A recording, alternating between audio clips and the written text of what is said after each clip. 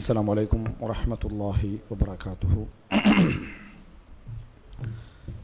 إن الحمد لله نحمده ونستعينه ونستغفره ونعوذ بالله من شرور أنفسنا ومن سيئات أعمالنا. من يهده الله فلا مضل له ومن يضلل فلا هادي له. وأشهد أن لا إله إلا الله وحده لا شريك له وأشهد أن محمدا عبده ورسوله أما بعد.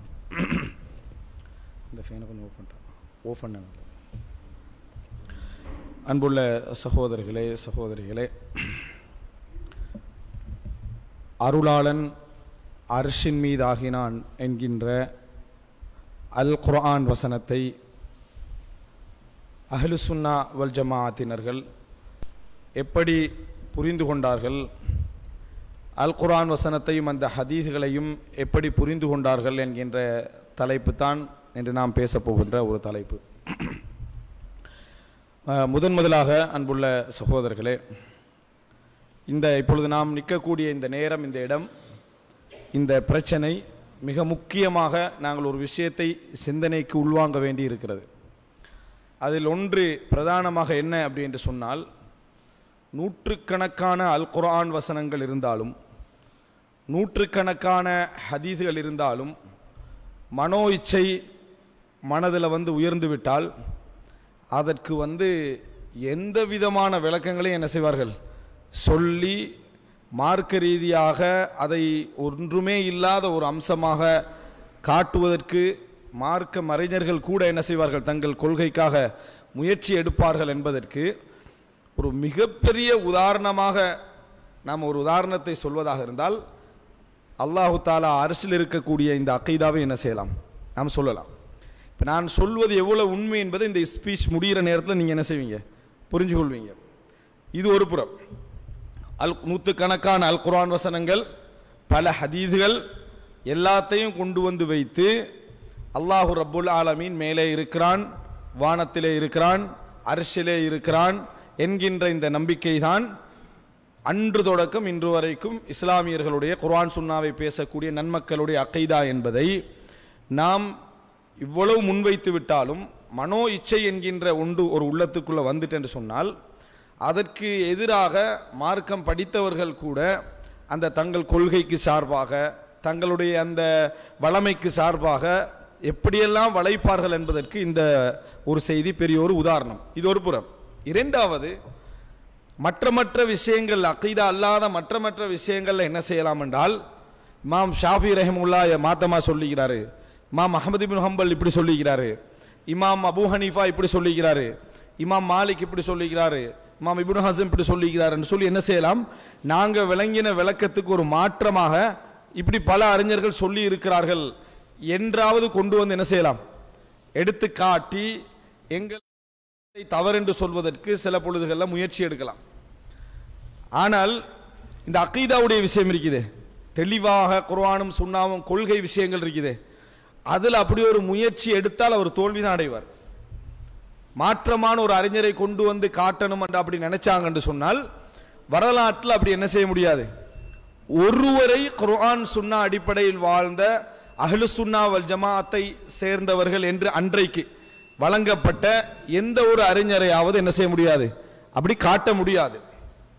இந்த மாதிரி சகோதரர்கள் என்ன செய்ய தலைப்படுகிறார்கள் என்று சொன்னால், குர்ஆன் சுன்னா ஹதீஸ்களில் வரக்கூடிய வசனங்களுக்கெல்லாம் மாற்று விளக்கம் கொடுத்தது இல்லாம இவ்வளவு பேர் சொல்லி இருப்பாங்களே, பழைய ஆரம்ப காலத்தில் உள்ள நல்ல குர்ஆன் சுன்னா பேசிய அறிஞர்கள் சொல்லி இருப்பாங்களே, அந்த அறிஞர்களுடைய வார்த்தைக்கும் அதே விளக்கத்தை கொடுத்துட்டாங்க. இதுக்கு இப்ப 100 குர்ஆன் வசனத்துக்கு விளக்கம் கொடுத்தவங்களுக்கு 100 அறிஞர்களுடைய வார்த்தைக்கு விளக்கம் கொடுக்கிறது ஒரு பெரிய ஒரு வேலை இல்லையே. அந்த 100 அறிஞர்களும் எதற்கு சொன்னார்கள் தெரியுமா, நான் 100 ஒரு உதாரணத்துக்கு சொல்றேன், எதற்கு சொன்னார்கள் தெரியுமா அப்படின்ற அந்த 100 அறிஞர்கள் சொன்னதையும் ஒரே என்ன அப்படியே தலைகீழா விளக்கப்படுத்திட்டாச்சு. இப்ப இந்த அறிஞர்கள் யோசிக்க வேண்டிய ஒரு மிக முக்கியமான ஒரு அம்சம் என்னன்னா, இப்படி மக்களுக்கு மத்தியில் நம்ம பிரச்சாரம் செஞ்சா குர்ஆனை சுன்னாவையும் அதுக்கப்புறம் யார் உலகத்தில் நம்புவாங்க? ஏன் தெரியுமா, குர்ஆன் ஒரு வசனத்தை தெளிவாக குர்ஆன் சொல்லக்கூடிய ஒரு வசனம், ஹதீஸ் சொல்லக்கூடிய வசனங்களை முன் வச்சு மக்களுக்கு பிரச்சாரம் செய்யறதுல மக்கள் என்ன செய்யணும், ஈஸியாக விளங்கணும். ஓ குர்ஆன்ல எப்படி வருது, ஹதீஸ்ல இப்படி வருது, அப்ப இதான் விளக்கம் என்று விளங்கணும். நீ எது விளங்கினாலும் அது பிழை, அதுக்கு தலைகீழா நான் விளங்குற விளக்கம் தான் சரி என்ற மாதிரி நீங்க மக்கள்கிட்ட கொண்டு போய் சேர்த்தீங்கடா, குர்ஆன் ஹதீஸ்ல நம்பிக்கை வருமா அவநம்பிக்கை வருமா? அவநம்பிக்கை தான் என்ன செய்யும் வரும். ஏன்? நமக்கு தான் விளங்காதே. நம்ம எவ்வளவுதான் ஒரு விஷயத்தை விளங்கி விட்டாலும் அந்த விளக்கத்தை நான் விளங்கின விளக்கம் என்ன பிழை. அதுக்கு காரணம் என்ன என்று சொன்னால் குர்ஆனை நேரடியாக என்ன செய்யக்கூடாது, விளங்கக்கூடாது என்பது போன்ற ஒரு தோரணை ஏற்படுத்தக்கூடிய ஒரு தலைப்பு தான் இது. ஒரு மனுஷனுக்கு ஒரு புக்கை காட்டணும், இந்த புக்ல உள்ள வழிகாட்டல் அடிப்படையில் நீங்க நடந்துக்கங்கன்னு சொல்றோம். அந்த புக்ல என்ன சொல்லப்பட்டிருக்கு, அதுக்கு மொழி இருக்குது, அந்த மொழியில நான் என்ன செய்யறேன், அதை விளங்கி கொண்டு போறேன். விளங்கி கொண்டு போன பின்னால நீ விளங்கினது பிழை, அந்த வசனத்துல நேர போன்றிருக்குது, நேர போகக்கூடாது, வளைஞ்சுதான் போகணும், அதான் அர்த்தம். அப்படியே நீங்க ஒரு 10 விஷயத்துக்கு சொல்லி கொடுத்தீங்கன்னா 11ஆம் விஷயத்துக்கு அவன் புக்கை நம்புவான்னு நினைக்கிறீங்களா? அந்த புக்கை என்ன செய்ய மாட்டான், நம்ப மாட்டான். என்ன காரணம்டா, இதுல என்ன விளக்கம் சொல்லி எனக்கு விளங்கினாலும் அது தலைகீழான விளக்கத்தான் இவர் என்ன செய்யறாரு சொல்றாரு. ஸோ இந்த விளக்கம் தான் சரியா இருக்குமோ என்கின்ற சிந்தனை தான் மனிதனுக்கு என்ன செய்யும், வர ஆரம்பிக்கும். அதுக்கு பெரியோரு உதாரணமான மசாலா தான் இது, இந்த அரசுடைய நம்பிக்கை என்றது. அரசுக்கு மேல் இறைவன் இருக்கிறான் என்கின்ற நம்பிக்கை என்பது. அடுத்தது இதுல நீங்க பார்க்க வேண்டும், இந்த கொள்கையும் அத்வைத கொள்கையும் ஒன்று என்று அந்த சகோதரர்கள் பேசுகிறார்கள். இந்த கருத்தை இலங்கையில் பேசக்கூடிய அஷ்அரியா உலமாக்கள் அவர்கள் பலர் என்ன பேசுறாங்கன்னு சொன்னால், அல்லாஹு தஆலா அரசின் மீது இருக்கக்கூடிய அந்த கொள்கையும் அடுத்து என்ன அத்வைதமும் என்ன ஒன்றுதான், அத்வைதமும் ஒன்றுதான் என்று சொல்வதை நீங்க பார்க்கலாம். அன்புள்ள சகோதரர்களே, இது எவ்வளவு ஒரு பாரதூரமான ஒரு வார்த்தையை ஒரு என்ன பொத்தாம் பொதுவாக அவர் சொல்லிவிட்டு போகிறார். இப்ப அத்வைதமும் வெறும் ஒன்றுதான் என்றதை பிழை என்பதை நீங்க ஈஸியா புரிஞ்சுக்கிறதுக்கு ஒரு ஆதாரம், அத்வைதத்துடைய கொள்கையுடைய தன்மை என்ன, எல்லாமே இறைவன் தான், படைப்புகள் அனைத்தும் இறைவன் தான். அத்வைதத்தை பல வடிவங்கள் இருக்கு, அதுல ஒரு வடிவம் என்ன, எல்லாமே படைப்புகள் எல்லாம் இறைவனது வடிவங்கள் தான், படைப்புகள் இறைவனுடைய அங்கங்கள் தான் என்கின்ற அமைப்பில் எல்லாமே இறைவன் என்ன செய்வார்கள், பேசுவார்கள். இதுக்கு ஆரம்பகால இப்ப அஹ்லுஸ் சுன்னா வல் ஜமா என்று சொல்றாங்களே, அந்த அஹ்லுஸ் சுன்னா வல் ஜமால ஒரு அறிஞரை கொண்டு வந்து காட்டுங்க, அந்த மாதிரி சொன்ன ஒரு அறிஞரை, எப்படி எல்லாமே அல்லாஹ் தான், எல்லாமே கடவுள் தான் அப்படி என்று சொன்ன ஒரு அஹ்லுஸ் சுன்னா வல் ஜமாத்தை சேர்ந்த அறிஞரை கொண்டு வந்து காட்டுங்கள். இப்ப நம்ம அறிஞர் என்று இங்க பேசுவதற்கான மிக பிரதானமான காரணம் என்ன, அவங்களோட பேச்சு என்ன, அஹ்லுஸ் சுன்னா வல் ஜமாத்துடைய கொள்கை இதுதான், அஹ்லுஸ் சுன்னா வல் ஜமாத்துடைய கொள்கை இதுதான் அப்படின்னு பேசுறாங்க. அப்ப அஹ்லுஸ் சுன்னா வல் ஜமாத்துல இருந்து ஒரு அறிஞர் காட்டணுமா இல்லையா? அஹ்லுஸ் சுன்னா வல் ஜமான்னு சொல்லக்கூடிய ஆரம்ப அறிஞர்கள் யாரு, சஹாபாக்கள், தாபீன்கள், தபா தாபீன்கள், அங்கிருந்து காட்டணுமா இல்லையா? ஒரு அறிஞரை அத்வைதம் எல்லாமே அல்லாஹ் என்று சொன்ன ஒரு அறிஞரை கொண்டு வந்து காட்ட முடியாது. அல்லாஹு தஆலா அர்ஷின் மீது இருக்கிறான் என்று சொன்ன 108 அறிஞர்கள் நம்ம என்ன செய்வோம், காட்டுவோம். அப்ப அர்த்தம் என்ன, அவர்கள் அனைவரும் அத்வைதத்தை சொன்னார்களா? அப்படி இல்லை. அந்த அனைவருக்கு இவங்க சொல்லக்கூடிய விளக்கம் என்னன்னு சொன்னால், அவர்கள் சும்மா அப்படி மேலோட்டமா சொல்லிட்டு போனாங்க, அது உள்ள அர்த்தத்தை நீங்க என்ன செய்யக்கூடாது, எடுக்கக்கூடாது அப்படி என்று சொல்லி அந்த மொழியை நம்பாத ஒரு இடத்துக்கு என்ன செய்யறாங்க, கொண்டு போறாங்க. இப்ப என்ன அன்புள்ள சகோதரர், நாம் தெரிஞ்சுக்கொள்ள இந்த பிரச்சனையை நீங்க ஒரு உதாரணமா எடுக்கணும். அதுக்கு தான் நான் இந்த முன்னுரை போட்டேன். இந்த பிரச்சனை வந்து ஒரு உதாரணமாக எடுக்க வேண்டும் பல விஷயங்களுக்கு. குர்ஆனையும் சுன்னாவையும் அப்படி ஒரு பக்கம் தூக்கி போட்டுட்டு சொந்த விளக்கத்தை நேரடியாக சொல்லப்பட்ட விஷயங்களுக்கும் இந்த அறிஞர்கள் திணிப்பார்கள் என்றதுக்கு இது பெரிய உதாரணம். இது நீங்க மத்த மசாலாக்கள்ல சில பொழுதுகள்ல வந்து அவங்க சொல்ற விளக்கம் சரியா பிழையா என்று கூட சில கன்ஃபியூஷன் ஏற்படலாம். ஆனால் இவர்கள் திணிப்பார்கள் அப்படி என்பதற்கு இது பெரிய ஒரு உதாரணம். தங்களது அக்கீதாவுக்கு சார்பாக எவ்வளவு குர்ஆன் வசனங்கள் இருந்தாலும் சரி அதை தலைகீழாக வளைப்பார்கள் என்பதற்கு ஒரு உதாரணம். இரண்டாவது உதாரணம் எதற்கு உதாரணம், அறிஞர்கள் யாரா அப்படி சொல்லிக்கிறாங்களா, இதெல்லாம் உங்களோட சொந்த விளக்கம் அப்படின்னு அடிக்கடி சொல்வார்கள் எங்களுக்கு மற்ற மசாலாக்கள்ல. அப்படி சொல்லுகின்றவர்களுக்கு 100 அறிஞர்களை கொண்டு வந்து காட்டினாலும் அதையும் தலைகீழாகத்தான் இவர்கள் என்ன செய்வார்கள், தங்களது கொள்கைக்கேற்ப வளைப்பார்கள் என்றதுக்கு ஒரு சிறந்த உதாரணம் இந்த அக்கீதா. அது அல்லாஹு தஆலா அர்ஷின் மீது இருக்கிறான் இந்த மஸ்அலா ஒரு பெரிய உதாரணம். அடுத்தது என்ன அப்படி என்று சொன்னால், மக்கள் மீது குர்ஆன் சுன்னாவில் உள்ள நம்பிக்கையை எடுப்பதற்கும், நல்ல அறிஞர்கள் சொல்லக்கூடிய வார்த்தைகள் அவர்கள் குர்ஆன் சுன்னா அடிப்படையில் தான் பேசுகிறார்கள் என்ற நம்பிக்கையை எடுப்பதற்கும் இவர்களை போன்று வேறு யாரும் எத்தனிக்க முடியாது என்கின்ற அளவில் இந்த மஸ்அலா என்ன செய்கிறது, இருந்து கொண்டிருக்கிறது. இதுக்கு இந்த உதாரணத்தை நீங்க எதுக்கு சுத்தி வந்தாலும் சரி, நீ உங்கள்கிட்ட எல்லாம் எப்படி பேசுறது, நூற்றுக்கணக்கான அல்லாஹ் தஆலா அர்ஷின் மீது இருக்கிறான்ற வசனத்தை வச்சா அதெல்லாம் அப்படியே விளங்கக்கூடாதுன்னு சொல்றவங்கள்ட்ட நான் என்ன ஹதீஸை கொண்டு வந்து காட்ட, என்ன குர்ஆன் வசனத்தை கொண்டு வந்து காட்ட, எப்படி உங்கள்கிட்ட நான் நிரூபிக்க அப்படின்னு நீங்க ஒவ்வொரு மசாலாலையும் கேட்கறதுக்கு ஒரு முன்னுதாரணமான மசாலா தான் இது. ஆதாரம் கொண்டு வாங்க, குர்ஆன் சொன்னாலும் கேட்குறது. இப்போ கொண்டு வந்து நீங்க என்ன செய்ய போறீங்க? அதான் ஒரு நிறைய குர்ஆன்ல இருந்து ஹதீஸ்ல இருந்து நிறைய ஆதாரங்களை முன் வச்சோமே தெளிவா. அதுக்கு அதாவது மூடலாக இல்லை, இப்படி புரிஞ்சுக்கலாம் அப்படி புரிஞ்சுக்கலாம் இல்லை, தெளிவாக முன்வைத்தோமே. அதையே உங்கள்கிட்ட எடுபடாத நேரத்தில் நான் இப்போ இந்த ஆதாரங்களை கொண்டு வந்து வச்சா நீங்க பெருமதி கொடுப்பீங்களா? இல்லை. ரெண்டாவது, இமாம்களை காட்டுங்க அப்படின்னு ஒரு ஃபிக்ஹ் மஸலாலையும் கேட்பாங்க. விளங்கிட்டா? ஃபிக்ஹ் மஸலா நாங்க என்ன சொல்றோம்னா, அகீதால சஹாபாக்கள் தொடக்கம் இன்றைய காலம் வரைக்கும் நாம எடுத்தோம்னா குர்ஆன் சுன்னால வாழ்ந்த அறிஞர்களுக்கு மத்தியில் எந்த விதமான முரண்பாடும் என்ன இல்லை. சின்ன சின்ன சில உபரியான மஸலாக்கள் இருக்கும், கிளை மஸலாக்கள், அதுல வேணும்னா வரலாம். பிரதானமான எந்த மஸலாக்களிலும் முரண்பாடு இல்லை. குர்ஆன் நேரடியா சொன்ன எதையும் முரண்பாடுகள் இல்லை. இதனால தான் அஹ்லு சுன்னா வல் ஜமாஅன்றோம். அஹ்லு சுன்னா வல் ஜமாஅண்டா என்ன?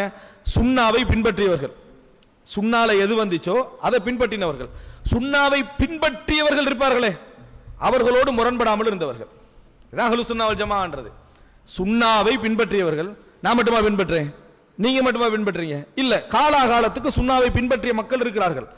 அந்த சுன்னாவை பின்பற்றிய மக்களோடு சேர்ந்து வாழ்ந்தவர்கள், உடன்பட்டவர்கள், தனக்கென ஒரு கருத்து உருவாக்கி கண்டு போகாதவர்கள். இதான் அஹ்லு சுன்னா வல் ஜமாஅ. வேறொரு அஹ்லு சுன்னா வல் ஜமாஅன்ற ஒரு சப்ஜெக்ட் இல்ல. முதலாவது சுன்னாவை பின்பற்றணும். சுன்னாவை யாரெல்லாம் பின்பற்றாங்களோ அவங்க ஒரு கூட்டம். காலாகாலத்துக்கு என்னது எண்ணி பார்த்தா கூட்டமா இருக்கும். அது அந்த கூட்டத்தோடு சேர்ந்து நடந்தவங்க, தனியா ஒரு கருத்தை எடுத்துட்டு போகாதவர்கள். இவ்வளவுதான் அது அர்த்தம். இந்த அஹ்லு சுன்னா வல் ஜமாஅத்துல சஹாபாக்கள், தாபியீன்கள், தபு தாபியீன்கள்ல யாராவது சொன்ன பல கூற்றுக்களை எடுத்து காட்டினாலும், எந்த கூற்றை எடுத்து காட்டினாலும் இந்த அர்ஷுடைய விஷயத்துல அதை அவங்க ஒரு டைமுக்கு சொன்னாங்க, அது ஒரு நேரத்துக்கு சொன்னாங்க. இப்ப அது சரி வராது அப்படி சொல்றாங்க. அதை தவிர வேற பதில் சொல்ல இயலாது அவங்களுக்கு. எப்படி உங்களோட பேசுறது, எப்படி உங்களோட டிஸ்கஸ் பண்றது, எதை வச்சு பேசுறது, இதுக்கு ஒவ்வொன்றுக்கும் ஒவ்வொரு கருத்து இருக்குன்னா எதை வச்சு நம்ம பேசுவது என்பதை புரிஞ்சுக்கொள்ளணும். இப்ப நான் சொன்ன இந்த அம்சம் இருக்குது, இதை சொல்ல பொழுதுகள்ல நான் விளங்கி சொல்லலாம். நான் ஆதாரங்களுக்கு வரதுக்கு முன்னால் சில முன்னுரைகள் போடுறேன். நான் விளங்கி சொல்லலாமே, அப்படியெல்லாம் இல்லை, எந்த அறிஞர்களும் சொல்லல அந்த மாதிரி அப்படி என்று சொல்லலாமே. இவர்கள் முன்னுதாரணம் காட்டக்கூடிய ஒரு இந்த செய்திகளுக்கு ஆதாரம் காட்டக்கூடிய ஒரு மிகப்பெரிய அறிஞர் தான் ராசி, ஃபஹ்ரு ராசி. விளங்கிட்டா? இவர் அதாவது இவர்கள் மிகப்பெரிய ஒரு ஆதாரமாக என்ன செய்வார்கள், காட்டுவார்கள். அப்ப இந்த அறிஞர் ஃபஹ்ருத்தீன் ராசி என்று சொல்லக்கூடிய இந்த அறிஞர் தெளிவா ஒரு விஷயம் சொல்றார். இவர் எந்த குர்ஆன் வசனம் எந்த ஹதீஸ் வந்தாலும் சரி, பெரிய ஒரு அறிஞர் தான். ஆனா எந்த குர்ஆன் வசனம் எந்த ஹதீஸ் வந்தாலும் சரி, அகீதாவுடைய விஷயத்துல, அல்லாஹ்வுடைய பண்புகளோடு சம்பந்தப்பட்ட விஷயத்துல அவர் அக்கலை யூஸ் பண்ணி தான் என்ன செய்வாரு, அதை உள்ளுக்க போட்டு அல்லாஹ்வுடைய விஷயத்துல நம்ம எந்த வித, அதை நான் பின்னால சொல்லுவேன் அந்த விஷயத்தை, அதை கொஞ்சம் அவர் சிந்தனைகளை உள்வாங்கித்தான் அந்த வசனத்துக்கு மாற்று விளக்கம் கொடுத்து ட்ரை பண்றாரு. ஆனா அவர் ட்ரை பண்ணி ஒவ்வொரு விளக்கம் கொடுத்து ஒரு கட்டத்தில் ஒரு புத்தகத்தில் எழுதுறாரு சில. ஆனா இன்றைக்குள்ளவர்கள் இதை நேர்மையாக ஏற்றுக்கொள்வார்கள் சொல்ல முடியாது. அன்றைக்குள்ள அறிஞர்கள்ட்ட மாற்று விளக்கம் கொடுத்துட்டாலும் ஒரு கொஞ்சம் நேர்மை என்ன செய்யும் இருக்கும், மாற்று கொள்கையில் உள்ளவர் இருந்தாலும் கொஞ்சம் நேர்மை இருக்கும். அந்த நேர்மையின் காரணமாக அவர் சொல்றாரு, மத்தாலிபுல் ஆலியா என்ற புத்தகம், அல் மத்தாலிபுல் ஆலியா என்ற புத்தகம் 9ஆம் பாகம் 213. சும்மா உள்ள ஒரு ஆளை எடுத்து காட்டல, அவர்களிடத்தில் ஒரு பெரிய முக்கியத்துவம் கொடுத்து வைக்கப்பட்ட ஒரு அறிஞர், ஒரு பெரிய, அதாவது இந்த தவீல்களுக்குள்ள இந்த மாற்று விளக்கங்கள் சொல்றதுல அவர் முன்னுதாரணமா பார்ப்பாரு. அவர் இந்த மத்தாலிபுல் ஆலியா 9ஆம் பாகம் 213ஆம் பக்கத்துல சொல்றாரு, இன்னல் அஹ்பார் அல் மத்கூரா ஃபீ பாபி தஷ்பீஹ். தஷ்பீஹ் என்று அவங்க சொல்லுவாங்க, அதாவது அந்த முத்தசாபியாத்தன வசனங்கள்லாம் நாங்கள் சொல்லுவோமே, அந்த மாதிரி ஒன்று கொண்டு, அதாவது இறைவனை மற்றவர்களோடு ஒப்பிடுகின்ற மாதிரி வரக்கூடிய அந்த குர்ஆன் வசனங்கள் ஹதீஸ்கள் எல்லாம் எடுத்துக்கொண்டோம் என்றால், இறைவனை படைப்புகளோடு ஒப்பீடு செய்கின்ற வகையில் அவருடைய பார்வையில் ஒப்பீடு செய்கின்ற வரையில் எதுவும் வரல. அவருடைய பார்வையில் இதெல்லாமே என்ன, ஒப்பீடு செய்கின்ற அமைப்பில் வரக்கூடிய அந்த செய்திகள் எல்லாத்தையும் நம்ம தொகுத்து எடுத்தோம்டா, பலகத் மப்லகன் கசீரன் ஃபில் ஆதத், எண்ணிக்கையில எல்லாம் மீறிட்டுன்றார். எண்ணிக்கையில நிறைய வருது. அல்லாவை படைப்புகளோடு ஒப்பீடு செய்யக்கூடிய வசனங்களை எடுத்துக்கொண்டால் எங்கட பார்வையில் அப்படி இல்லது. அது என்ன, அஸ்மா வ சிஃபாத், அல்லாஹ்வுடைய பெயர்களும் பண்புகளும், அங்க ஒப்பீடெல்லாம் ஒண்ணும் இல்லை. அவரது பார்வையில் என்ன, அதெல்லாமே என்ன, படைப்புகளோடு ஒப்பிடுற மாதிரி அல்லாஹ் தஆலா இறங்குகிறான் வந்தா, அல்லாஹ் தஆலா சிரிக்கிறான் வந்தா, அல்லாஹ் தஆலா ஆச்சரியப்படுகிறான் வந்தா, அல்லாஹ் அர்ஷின் மீது இருக்கிறான் வந்தா, இதெல்லாம் என்ன அவர்களோட பார்வையில படைப்புகளோடு ஒப்பிடுகின்ற மாதிரியான வசனங்கள். இந்த வசனங்களை பத்தி அவர் சொல்றாரு, பலகத் மப்லகன் கஸீரன் ஃபில் அதத், எண்ணிக்கையில எல்லை, ஒரு பெரிய எல்லை என்ன செஞ்சிட்டது, அடைந்து விட்டது. வபலகத் மப்லகன் அதீமன் ஃபீ தக்வியத்தி தஷ்பீஹ் வ இஸ்பாத், அதாவது அது ஒரு பெரிய ஒரு அடைவை, ஒரு ஒரு சொல்லத்தக்க ஒரு அடைவை அடைந்திருக்கிறது இந்த ஒப்பீட்டல் சிந்தனையை வளப்படுத்துவதிலே. ஒப்பீட்டல் சிந்தனை அந்த படைப்புகளோட இறைவனை ஒப்பிடுகின்ற விஷயத்துல கொஞ்சம் கூடுதலான ஒரு ஸ்ட்ரெங்த் அந்த வசனங்கள் கொடுத்துட்டு, நான் திருப்பியும் சொல்றேன், எங்கட பார்வையில் அந்த அவர் சொல்றது பிழை. அவர் அந்த ஹதீஸ்களை குர்ஆன் வசனங்களை பத்தி பேசினார், இது ஒன்று ரெண்டு அல்ல, ஆயிரக்கணக்கான லெவலுக்கு என்ன செஞ்சுட்டு அந்த வசனங்கள்லாம் போயிட்டு, எதில அன்ன இலாஹல் ஆலம் யஜ்ரி மஜ்ரா இன்சானின் கபீரில் ஜுஸ்ஸா அதீமில் அஅதா, அதெல்லாம் தொகுத்து பார்த்தா ஒரு பெரிய உடலுள்ள ஒரு உருவத்தை குறிக்கின்ற அமைப்பில் தான் அந்த குர்ஆன் வசனங்களும் ஹதீஸ்களும் இருக்குது. அல்லாஹ் பத்தி பேசக்கூடிய குர்ஆன் வசனங்கள், அல்லாஹ் பத்தி பேசக்கூடிய ஹதீஸ்கள், அந்த பண்புகளை பத்தி பேசக்கூடிய ஹதீஸ்கள், குர்ஆன் வசனங்கள்லாம் தொகுத்தா அது கிட்டத்தட்ட ஒரு பெரிய உடலுள்ள ஒரு மனிதனை வர்ணிக்கிற லெவலுக்கு வந்துட்டு அவ்வளவு நிறைய செய்திகள் என்ன செய்கிறது, வருகிறது. சொல்லிட்டு வஹரஜத் அன் தகூன காபிலத்தன் லித்தஅவீல், மாற்று விளக்கங்கள் கொடுக்கிற எல்லையில இருந்தெல்லாம் அது போயிட்டு அந்த விளக்கங்கள் கூட நிக்காதாங்க அப்படின்னு சொல்றாரு.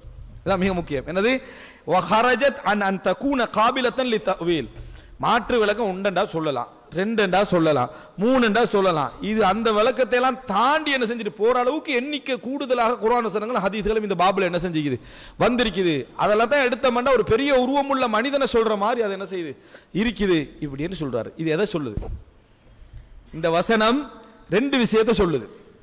ஒன்று, மாற்று விளக்கம் தோல்வி, மாற்று விளக்கம் தோல்வி.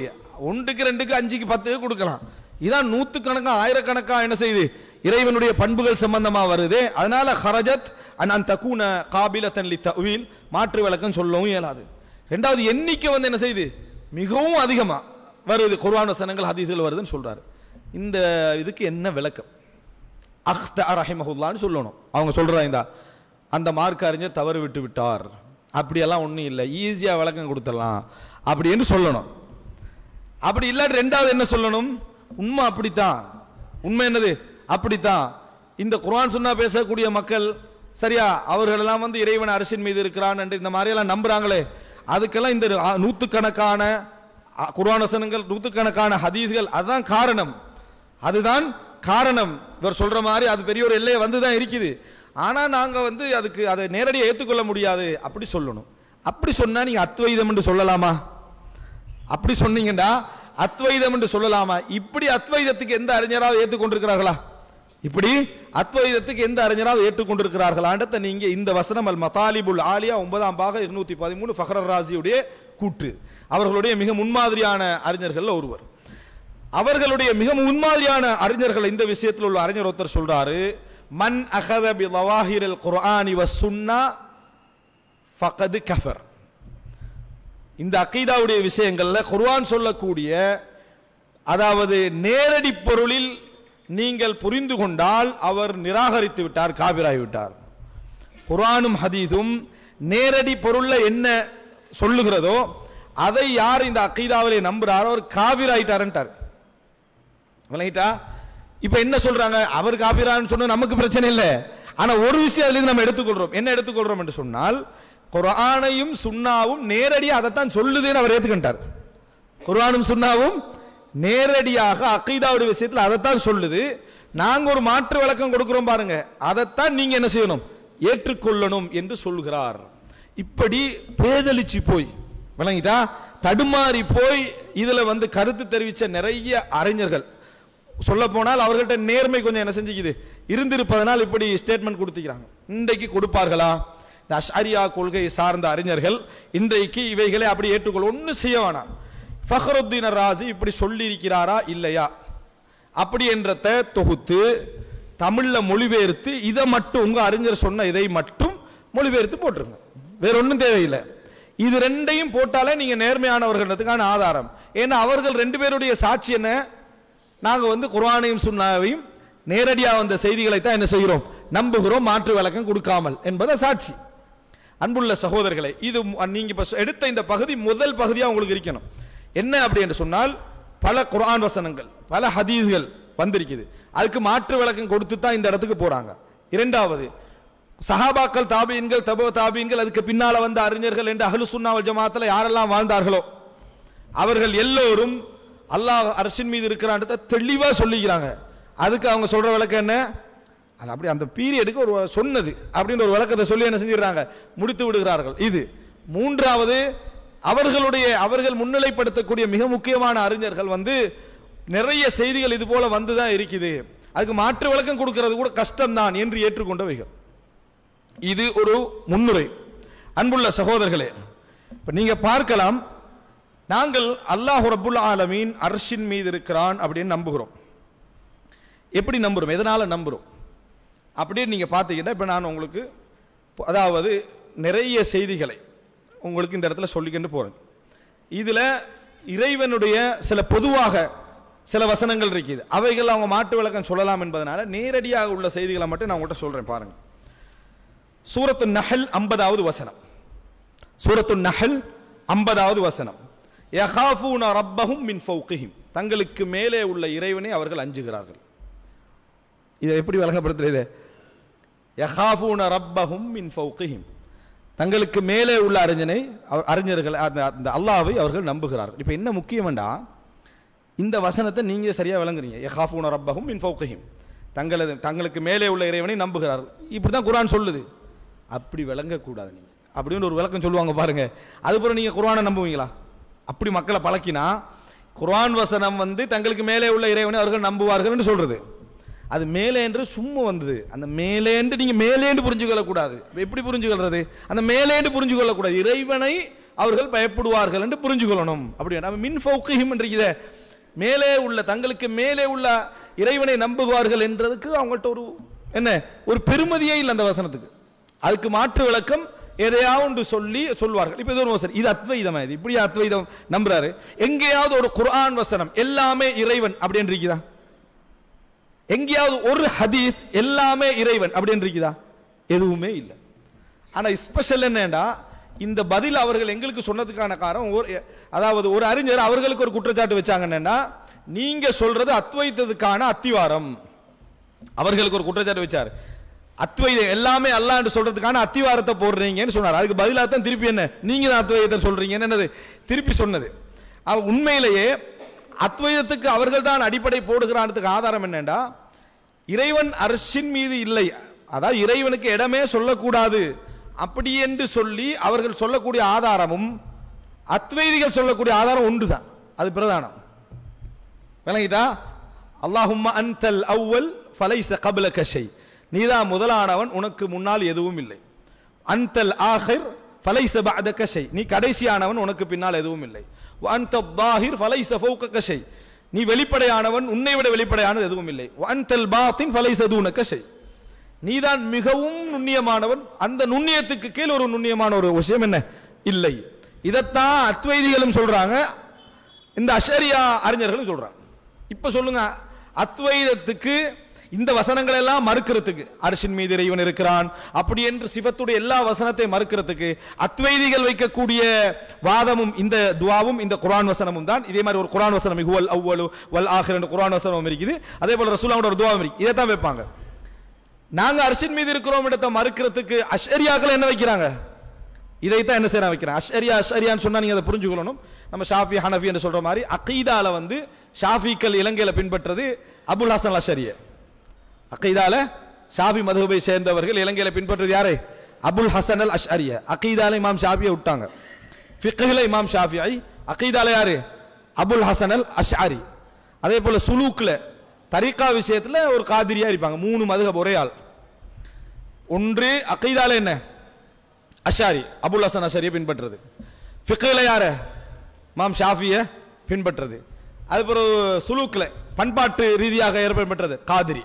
அப்ப அவர் எப்படி இருப்பாருன்னு சொன்னா, அவர் பேர் வந்த பின்னால ஷாஃபிஈ அல் அஷ்அரி அல் காதிரி, இந்த 3 ஒரு ஆளுக்கு.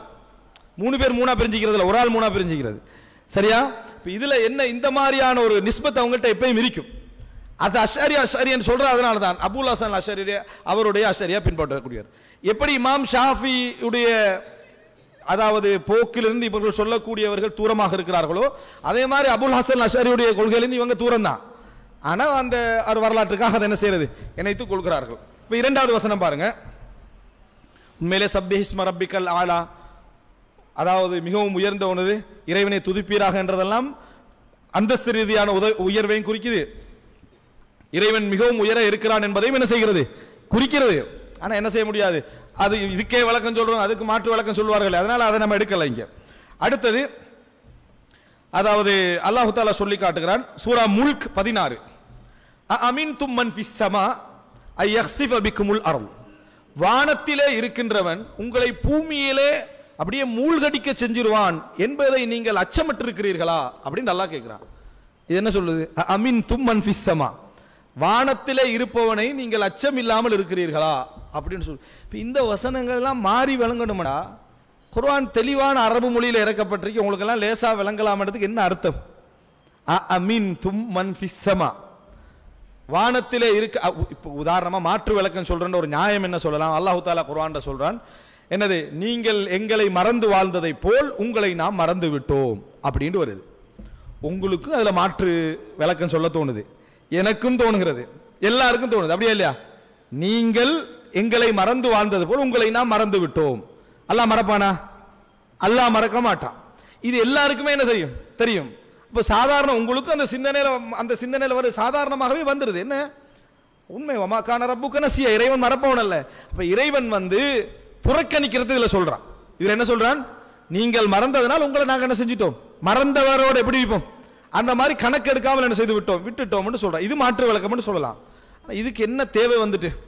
அடுத்தது பாருங்க, அல்லாஹ் தஆலா சொல்லி காட்டுறா, அதாவது சூரா ஆல இம்ரான், இப்ப ஏற்கனவே சொன்ன வசனம் சூரா முல்க் 16. அடுத்தது இலைஹி யஸ்அதுல் கலிமு த்தய்யிப் வல் அமலு ஸாலிஹ் யர்ஃபஉஹு, அவன் பக்கமே நல்ல வார்த்தைகள் ஏறி செல்கின்றன. அவன் பக்கமே நல்ல வார்த்தைகள் ஏறி செல்கின்றன. இது எதை சொல்லுது?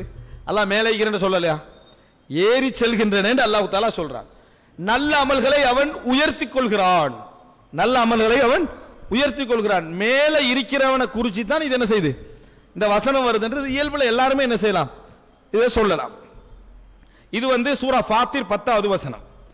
அடுத்ததாக அல்லாஹ் தஆலா சொல்லி காட்டுகிறான், அதாவது சூரா ஆல இம்ரான் 55வது வசனம். சூரா ஆல இம்ரான் 55வது வசனம். ஈசா அலைஹிஸ்ஸலாத்தை பத்தி அல்லாஹ் தஆலா சொல்றான். ஈசா அலைஹிஸ்ஸலாம் எங்க இருக்கிறாரு? இப்ப ஈசா அலைஹிஸ்ஸலாம் எங்க இருக்கிறாரு? எங்கட நம்பிக்கை என்ன? வானத்துல இருக்கிறாரு. அவரே போய் வானத்துல இருக்கிறாரு, விளங்கிட்டா? அப்ப பாரு, இன்னி முத்தவஃபீக வராஃபிஉக இலைய, இதனால தான் அவர் வானத்துல இருக்கிறான்னு சொல்றோம். ஈசா அலைஹிஸ்ஸலாத்தை பத்தி அல்லாஹ் தஆலா சொல்றார், இன்னி முத்தவஃபீக், உன்னை நான் பொறுப்பெடுப்பேன், என் பக்கம் உயர்த்தி கொள்கிறேன். உன்னை நான் பொறுப்பெடுப்பேன், என் பக்கம் வராஃபிஉக், உயர்த்தி கொள்கிறேன். நான் இப்ப இந்த பிரச்சனைக்குரிய இடத்துல மொழிபெயர்க்கிறதால நேரடி மொழிபெயர்ப்பு மட்டும் தான் செய்கிறேன். இன்னி முத்தவஃபீக், உன்னை நான் பொறுப்பேற்கிறேன், வராஃபிஉக இலைய, என் பக்கம் உயர்த்தி கொள்கிறேன். அது என்ன உயர்த்தி கொள்கிறேன்? அல்லாஹ் தஆலா சொல்றான். அப்ப இதுல என்ன காட்டு, ஈசா அலைஹிஸ்ஸலாம் வானத்துல இருக்கிறான் நம்ம நம்புகிறோம்.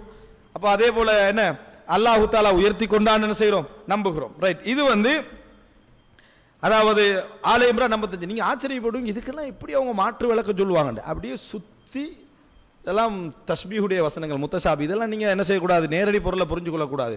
தெளிவான சில குர்ஆன் வசனங்கள் இருக்கின்ற அவர்களுக்கு இது தெளிவாக கொண்டு போய் என்ன செய்யறது சொல்றதை நீங்க பார்க்கலாம். அடுத்ததாக நீங்க பார்க்கலாம் சூரா மஆரிஜ் 4வது வசனம். தஅருஜுல் மலாயிகா வர்ரூஹு இலைஹி, மலக்குமார்கள், உரூஜ் என்றது ஏறுறது, மிஅராஜ், மிஅராஜ் என்ன, மேலே ஏறி செல்றது. இஸ்ராவல் மிஅராஜ், இஸ்ரான்னு சொன்னால் மக்கால இருந்து இரவு நேரத்தில் ரசூல் ஸல்லல்லாஹு அலைஹி வஸல்லம் பைத்துல் மக்திஸ் வரைக்கும் அழைத்து செல்லப்பட்டாங்க, அது இஸ்ரா. அங்கிருந்து மேலே போனாங்க, அதுக்கு என்ன பேர், உரூஜ். உரூஜ்னா மேலுக்கு போறது, அதனால தான் மிஅராஜ் என்றது. இப்போ ஈசா அலைஹிஸ்ஸலாம் மேலுக்கு தான் போனாரு, ரசூல் ஸல்லல்லாஹு அலைஹி வஸல்லம் மிஅராஜ் என்னது, மேலுக்கு தான் போனாங்க. அல்லாஹ் தஆலா சொல்றா, மலக்குமார்கள் உரூஜ் ஆகிறார்கள், ஏறுகிறார்கள். யாரின் பக்கம்? வர்ரூஹு இலைஹி, ஜிப்ரீல் அலைஹிஸ்ஸலாமும் மற்ற மலக்குமார்களும் இறைவனின் பக்கம் ஏறி வருகிறார்கள். இது அல்லாஹ் தஆலா என்ன செய்றான், சொல்லி காட்டுகிறான். சூரா மஆரிஜ் 4வது வசனம். அடுத்த சூரா சஜிதா 5வது வசனம். யுதப்பிருல் அம்ர மினஸ் ஸமாஇ இலல் அர்த், வானத்திலிருந்து பூமியுடைய காரியங்களை நிர்வகிக்கிறான். யுதப்பிர் அதாவது வானத்துடைய காரியங்களை, வானத்திலிருந்து பூமியுடைய காரியங்களை எல்லாம் என்ன செய்யறான், பூமி அதாவது வானத்திலிருந்து பூமி வரைக்கும் அவனது நிர்வாகம் என்ன செய்கிறது, நடக்கிறது என்று அல்லாஹு தஆலா சொல்றான். சும்ம யஅருஜு இலைஹி, பின்னர் அவன் பக்கமே ஏறி செல்கிறது. ஒரே வசனம் எப்படி சொல்லுது, பின்னர் அவன் பக்கமே ஏறி செல்கிறது. உங்களுக்கு ஏதாவது இந்த வசனத்தை விளங்குறதுல, இந்த வசனம் சொல்ற கருத்துல ஏதாவது சங்கடங்கள் அல்லது ஒரு முட்டுதல் ஏற்படுதா? எதுவுமே ஏற்படுதில்லை. இறைவன் மேல இருக்கிறான் என்ன செய்யறதில்லை, எதுவுமே ஏற்படுதில்லை. அடுத்தது இது அவர்களுடைய மக்களுக்கு கொண்டு போய் வச்சாலும் ஏற்படாதான். ஆனா பிரச்சனை என்னன்னா, இந்த வசனங்கள் போக்குள்ள அவங்க காது கேட்கறது இல்லை. அதை அப்படி கேட்காம விட்டுறது எல்லாம் ஃபித்னாக்குரிய வசனம். இதெல்லாம் கேட்டோம்னா நாங்கள் என்ன செஞ்சிருவோம், வழிகேட்டு. அதுக்கு தான் அறிஞர்கள் கொஞ்சம் வழிகாட்டிக்கிறாங்க. அதை நம்ம ஏற்றுக்கிட்டு போயிட்டோம்னா இந்த ஃபித்னாக்குள்ள அகப்பட மாட்டோம்னு ஒரு சிந்தனை அவங்க வச்சுக்கிறாங்க. அல்லாஹு தஆலா சொல்றான், வலவ் அலிம் அல்லாஹு ஃபீஹிம் கைரன் லஅஸ்மஅஹும், அல்லாஹு தஆலா அவர்களில் கைரை அறிந்திருந்தால் அவர்களுக்கு கேட்க சந்தர்ப்பம் கொடுத்திருப்பான். யாருக்கெல்லாம் கேட்கறதுக்கு சந்தர்ப்பம் இல்லையோ அல்லாஹ் அவருக்கு எல்லாம் என்ன செய்யல, கைரை நாடவில்லை அப்படின்னு அர்த்தம். இப்ப இது சூரா சஜிதா 5வது வசனம். அடுத்தது இதெல்லாம் ஏறுற சம்பந்தமான வசனங்களே, அதை நாம் ஒரு வேற மாதிரி புரிஞ்சுக்கிட்டோம் அப்படின்னு வைங்களே. அல்லாஹ் தஆலா இறங்குற சம்பந்தமா நிறைய பேசுறான், இறங்குற சில விஷயங்கள் சம்பந்தமா நிறைய பேசுறான். உதாரணமா, தன்சீலுல் கிதாபி மினல்லாஹில் அஸீஸில் அலீம், இறைவன் இறக்கிய வேதம். அது என்ன இறக்கிய, இறைவன் இறக்கிய வேதம், கண்ணியமான இறைவன் இறக்கிய வேதம். ஏன் இறங்குதல் என்ற சப்ஜெக்ட் அங்க வந்துச்சு? இறைவன் அருளிய வேதம், தந்த வேதம் அப்படின்னு சொல்லலாம். தன்சீல் என்றது இறக்கிறது, தன்சீல் என்று சொல்றது மேல இருந்து கீழே என்ன செய்யறது, இறக்கிறது. இறைவன் மேலே இருக்கிறான்றதுக்கு இது ஆதாரமா இல்லையா? இறைவன் மேலே இருக்கிறான் என்பதற்கு இது ஆதாரம். இது சூரா காஃபிர் 2வது வசனம். இவ்வளவும் குர்ஆன் வசனங்கள்.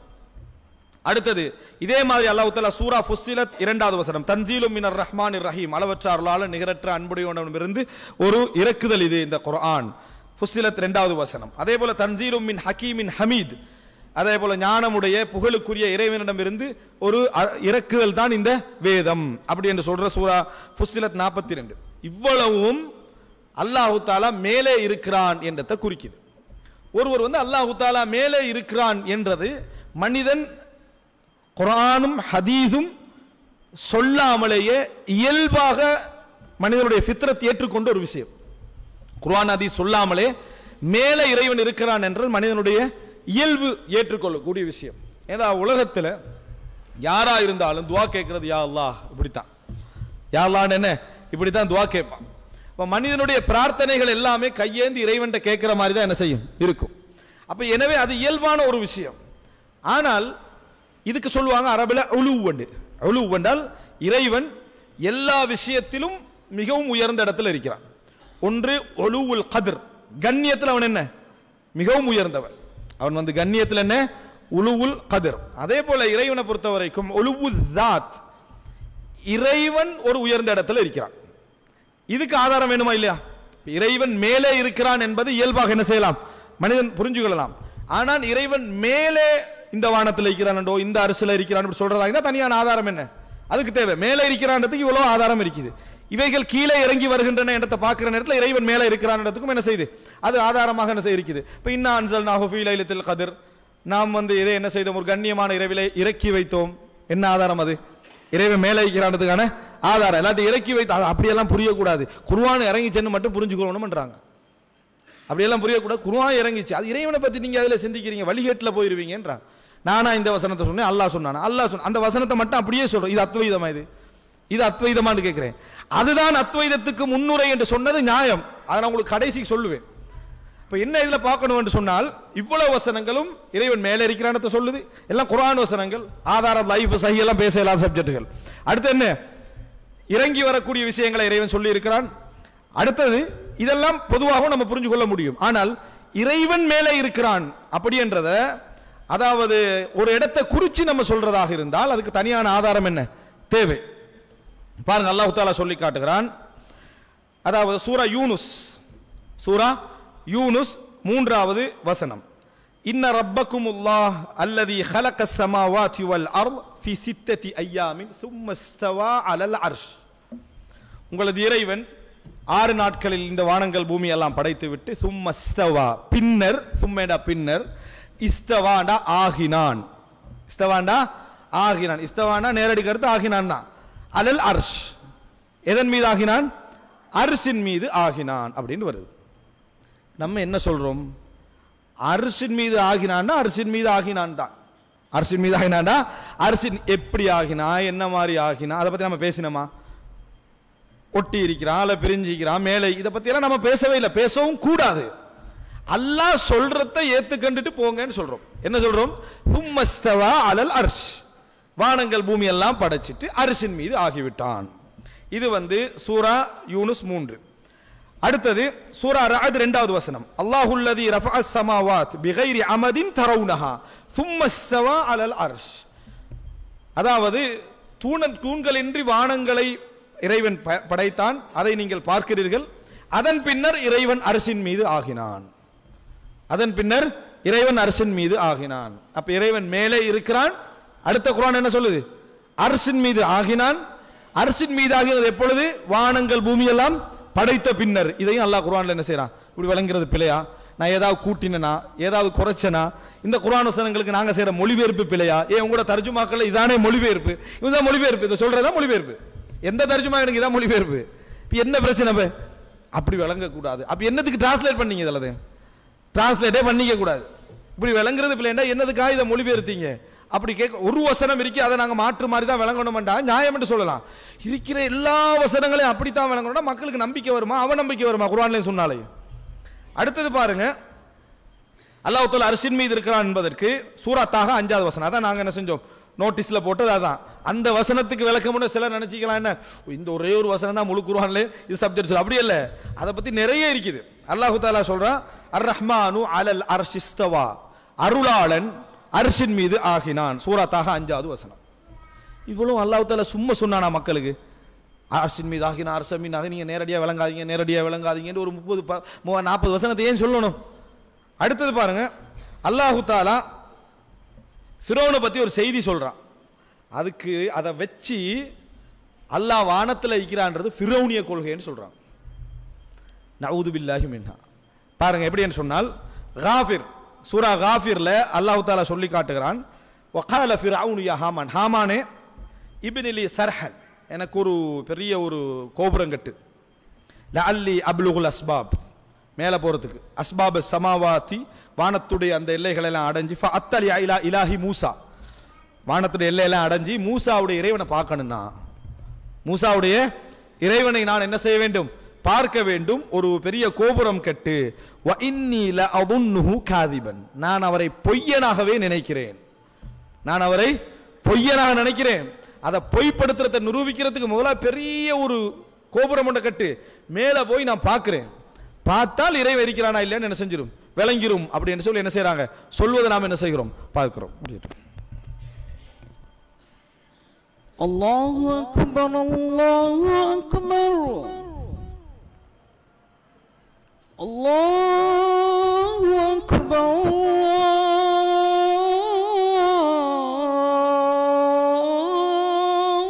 அக்பர். أشهد أن لا إله إلا الله.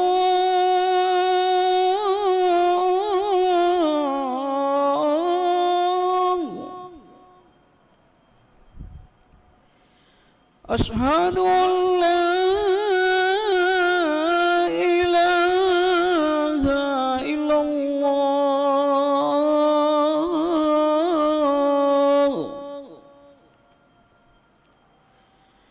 أشهد أن محمدا رسول الله.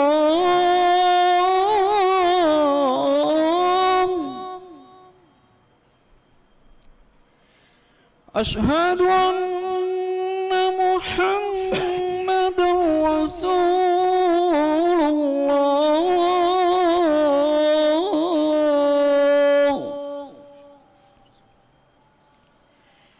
حي على الصلاة.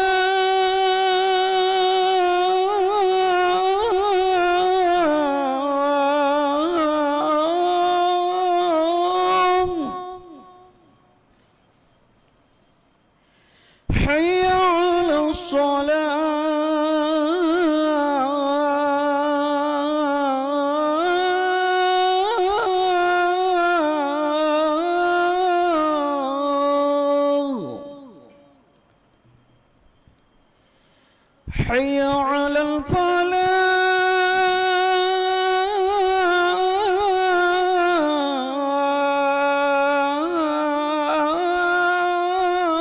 الفلاح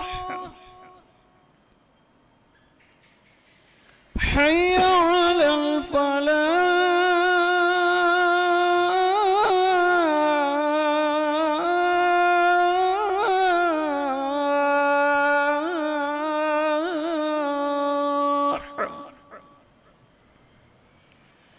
الله أكبر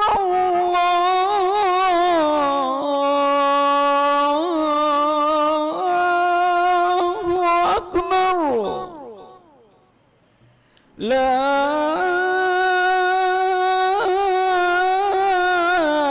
إله إلا الله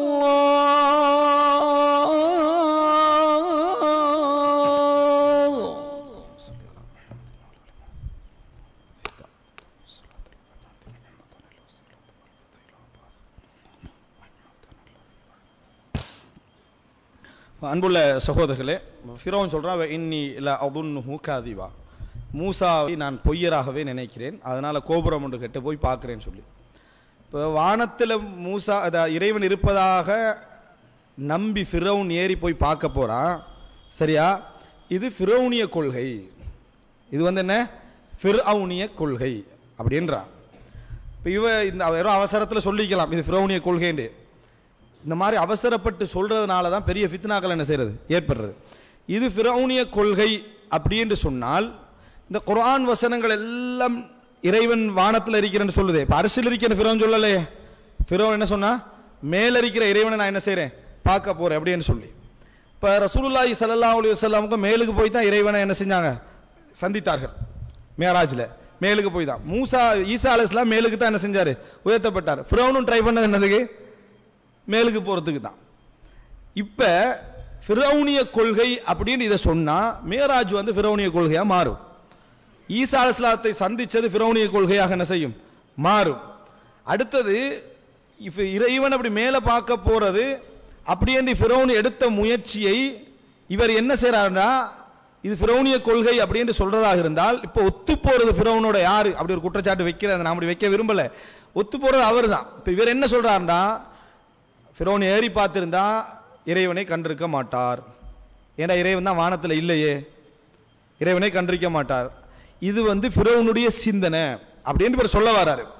அப்ப வானத்தில் இப்ப இல்ல வானத்தில் இறைவன் இல்லைன்னு ஃபிரௌன் மட்டுமா சொல்றா? இப்ப அவங்களும் சொல்றாங்க அப்படியா இல்லையா? வானத்தில் இறைவன் இல்லை அப்படி என்று சொல்லி அவங்களும் தான் சொல்றாங்க, ஃபிரௌனும் சொல்றான். இப்ப யாரு ஒத்து போறது ஃபிரௌனோட? இந்த மாதிரி பேசினா ஃபிரௌனும் சொல்றான் மூசா பொய் தான் சொல்றாரு, வானத்துல எல்லாம் இறைவன் இல்லைன்றார். இவங்களும் சொல்றாங்க வானத்துல இறைவன் இல்லதான் அப்படின்றார். இப்ப ஃபிரௌனோட யார் ஒத்து போறது? அப்படி நான் குற்றச்சாட்டு வைக்கிறது இல்லை, எங்களுக்கு அப்படி தேவையும் இல்லை. அப்ப குர்ஆன் வசனம் நேரடியா என்ன சொல்றா? மூசா அலைஹிஸ்ஸலாம் சொல்றத பார்த்தா ஃபிரௌன் தன்னை இறைவன் என்று சொல்லி கண்டிக்கிறான். ஃபிரௌன் தன்னை இறைவன் சொல்லி நீ எல்லாம் இறைவன் இல்ல, நீ எல்லாம் இறைவன் இல்ல, இறைவன் வந்து வானத்துக்கு மேல இருக்கிறான் அப்படின்னு மூசா அலைஹிஸ்ஸலாம் பிரச்சாரம் செய்திருக்க இவர் என்ன செய்யறாரு? ஃபிரௌன் அப்படியா மேலே என்ன சொல்றேன் நான் பார்க்க போறேன் என்று என்ன செய்யறான்?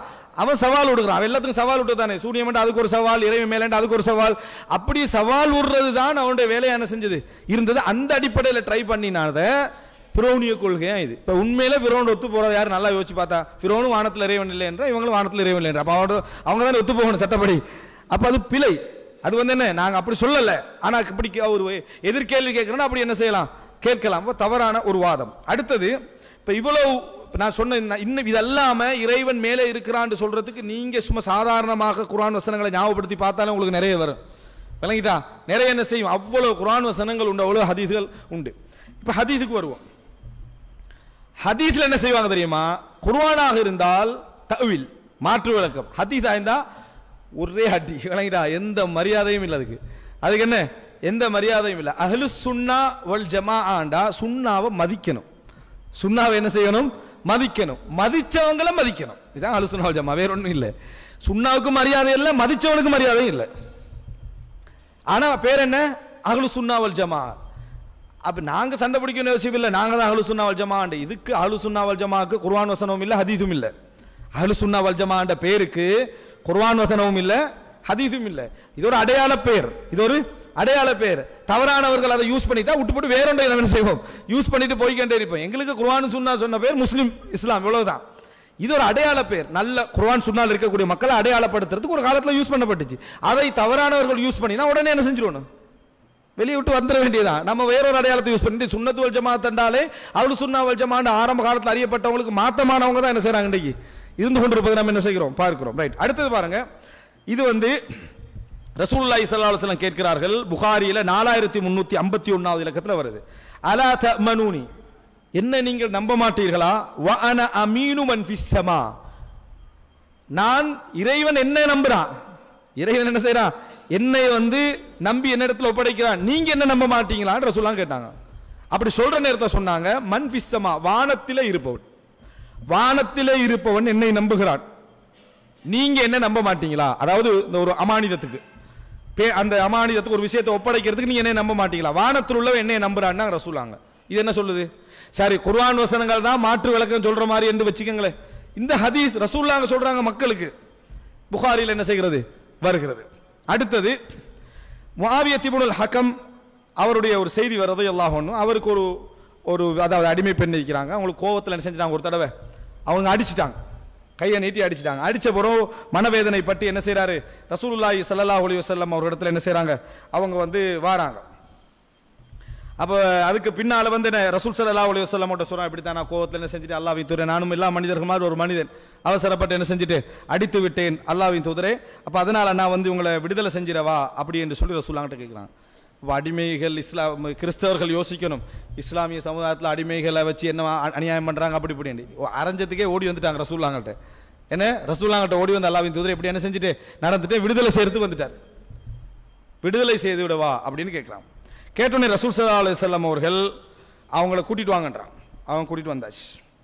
முதலாவது கேள்வி, ஐனல்லாஹ், அல்லாஹ் எங்கே? இந்த கேள்வியே குஃப்ர்ன்றாங்க. அவங்க கேட்கவே கூடாது. இப்படி அல்லாஹ் எங்கேன்னு கேட்கறது ஒரு குஃப்ர். அல்லாஹ் தஆலா எங்கே இருக்கிறான், அல்லாஹ்வுக்கு இடம் சம்பந்தமான கேள்வி இது. ஐனல்லாஹ், அல்லாஹ் எங்கே என்றது அல்லாஹ்வுடைய இடத்தை பற்றி என்ன கேள்வி. இந்த கேள்வியே கேட்க கூடாது அப்படின்றாங்க. இந்த செய்தி சஹீஹ் முஸ்லிம்ல வருது. இந்த செய்தி சஹீஹ் முஸ்லிம்ல வருது. ஐனல்லாஹ், இந்த ஹதீஸ் அவங்களுக்கு தெரியாமலாம் வரல, தெரியும். இந்த ஹதீஸ் லைஃப்னு தட்டி விட்டாங்க. நினைக்கிட்டா இந்த ஹதீஸ் சுன்னாதான் அடையாளம், யார் ஹக் லைக்கிறானது சுன்னாதான் அடையாளம். எவரெல்லாம் சுன்னாவசம் கண்ட மாதிரி தட்டி விடுறாங்களோ அதான் பெரிய ஆதாரம். இந்த வழிகேடு இங்கே இருக்க எல்லா கொள்கையும் எடுத்துக்கிட்டாலும் சரி, நீங்க சுன்னாவை முன்னால போடுங்க, நின்றாண்டா அவன் அஹ்லு சுன்னா வல் ஜமாஅத், நிக்கல்ல பிரட்டி விட்டு ஓடுறாங்கன்னு சொன்னா சரி வராது. ஹக்கை ஏற்றுக்கொள்ற மனோநிலையில எல்லா கொள்கைக்கும் தான் அடையாளம் சுன்னா. சுன்னா வச்சு தான் அடையாளத்தை என்ன செய்யலாம், நிரூபிக்கலாம். அப்ப இந்த செய்தியில என்னன்னு சொன்னால், கேட்டோன்னே ரசூலுல்லாஹ் ஐனல் அல்லாஹ் எங்கே, அந்த பெண் சொல்றா ஃபிஸ்ஸமா, வானத்திலே இருக்கிறான். அந்த பெண் அல்லாஹ் எங்கேன்னு கேட்டோன்னே வானத்தில் இருக்கிறான் அப்படின்னா, பெரிய அறிவில் அடிமை பெண் அப்பதான் இஸ்லாத்துக்கு வந்திருப்பாங்க. அல்லாஹ் வானத்தில் இருக்கிறாங்க. மன் அன, நான் யாருன்னு கேட்டாங்க ரசூல் ஸல்லல்லாஹு அலைஹி வஸல்லம். சொன்னா அந்த ரசூலுல்லாஹ், நீங்க அல்லாஹ்வுடைய தூதர் அப்படின்னு அந்த பெண்மணி சொல்றா. சொன்ன அத்திக்ஹா, இந்த பெண்ணை விடுதலை செய்யுங்கள். ஃப இன்னஹா முஃமினா, இவள் முஃமினான பெண், இவள் முஃமினான பெண் என்று ரசூலுல்லாஹி ஸல்லல்லாஹு அலைஹி வஸல்லம் சொல்றாங்க. முஸ்லிம்ல வருது.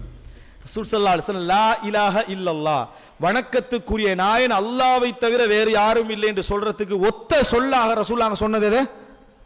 ஃபிஸ்ஸமா, வானத்திலே என்று சொல்றது. உண்மையிலேயே யார் அல்லாஹ் வானத்திலே என்று சொல்றானோ அவன் ஷிர்க் வைக்க வாய்ப்பில்லை. அவன் ஷிர்க் வைக்க வாய்ப்பில்லையே. அவன் தானே சொல்லிட்டான் அல்லாஹ் தஆலா வானத்திலே இருக்கிறான், அரிசிலே இருக்கிறான். இந்த உலகத்துல எவனும் கடவுள் அல்ல என்று சொல்லி யார் சொல்லிட்டான்? அந்த வார்த்தையை சொல்றவன் சொல்லிட்டான் அர்த்தம். அதனால தான் ரசூலுல்லாஹ் சொன்னாங்க, முதலாவது ஐன் அல்லாஹ் எங்கே சொல்றாங்க, என்ன அல்லாஹ் தஆலா வானத்தில் இருக்கிறான், நீங்க அல்லாஹ்வுடைய தூதர். அத்திகஹா ஃப இன்னஹா முஃமினா, முஃமினான பெண் விடுதலை செய்யுங்க ரசூலுல்லாஹ். என்ன அடையாளம் ரசூலுல்லாஹ் எடுத்தாங்க? உண்மையிலே ஒரு அழகான செய்தி, தெளிவான செய்தி. அப்படியே அவங்களுக்கு மயிர் சிலிர்ச்சிக்கும். இந்த செய்தியெல்லாம் பார்த்தா ஃபக்ருத்தீன் ராசி சொல்றாரு, ஒரு கபீருல் இன்சான், அதாவது கபீருல் ஜுஸ்ஸா, ஒரு பெரிய ஒரு மனிதனுடைய உருவத்தை வர்ணிப்பதை போல இந்த இதெல்லாம் வருது. விளக்கமும் மாற்று விளக்கமும் என்ன செய்யல, சொல்ல முடியாது என்றாங்க. இதெல்லாம் சொல்லலாம், அதுக்கெல்லாம் மாற்று விளக்கம். ஹதீஸ் அப்படியே கொத்தோட தூக்கி வெளியே போடுறதான் அவர்களுக்கு ஒரு ஆறுதலாக என்ன செய்யும், அமையும். அதனால அந்த ஹதீஸ் என்ன சஹீஹ் முஸ்லிம்ல வந்தாலும் கூட இது என்ன தைஃபான செய்தி அப்படின்னு என்ன செஞ்சிட்டாங்க, இதை எடுத்து விட்டார்கள். இது தெளிவான ஒரு செய்தி. ரசூலுல்லாஹ் ஐன் அல்லாஹ் எங்கேன்னு கேட்டார், சஹீஹ் முஸ்லிம்ல வருது. அடுத்ததாக ரசூலுல்லாஹி ஹதீஸ்ல நீங்க நிறைய ஹதீஸ்கள் புகாரி, முஸ்லிம், திர்மிதி, நஸாயி, இப்னு மாஜா, அபூ தாவூத், முஸ்னத், அஹ்மத், சுனன் தாரமி, ஒத்த மாலிக் என்று எந்த கிரந்தம் எடுத்தா என்ன வரும்? ரசூலோட மேராஜ் வரும். ரசூல் ஸல்லல்லாஹு அலைஹி வஸல்லம் உடைய மேராஜ் சம்பவம் வரும். இந்த மேராஜ் சம்பவம் என்ற முதலாம் வானத்தில் இவரை சந்திச்சான், 2ஆம் வானத்தில் இவர் சந்திச்சான், அதெல்லாம் ஏற்றுக்கொள்வாங்க. 3ஆம் வானத்தில் சந்திச்சது, 4ஆம் வானத்தில் சந்திச்சது, 5ஆவது வானத்தில் சந்திச்சது, இதெல்லாம் ஏற்றுக்கொண்டு வருவாங்க.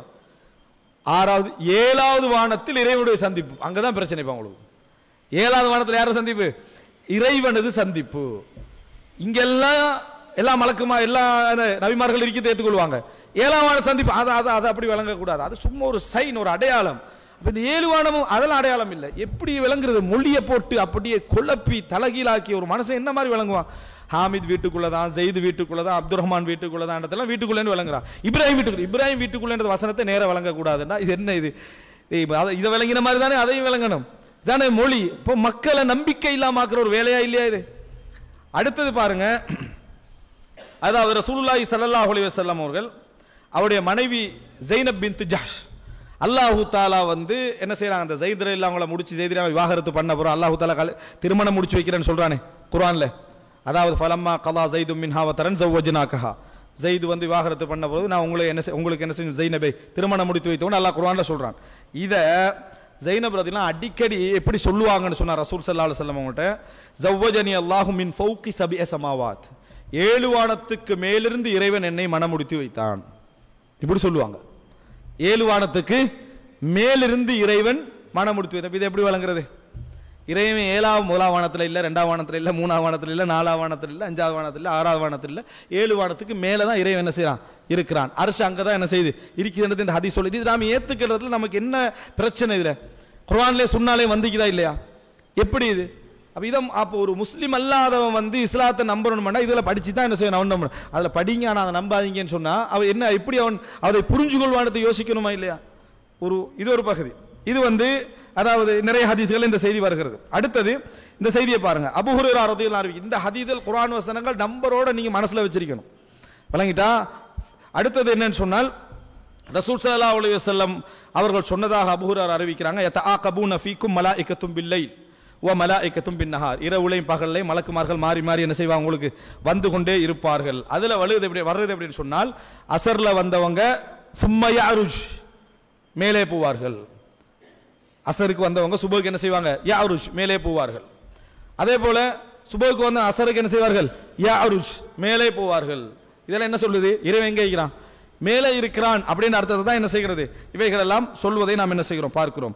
அதே போல ரசூல் ஸல்லல்லாஹு அலைஹி வஸல்லம் புகாரி முஸ்லிம்ல வரக்கூடிய செய்தி, ரசூல் ஸல்லல்லாஹு அலைஹி வஸல்லம் சொல்றாங்க, லா யஸ்அது இலல்லாஹி இல்ல தய்யிப், அல்லாஹ்வின் பக்கம் நல்லதை தவிர வேற எதுவும் மேலே செல்லாது.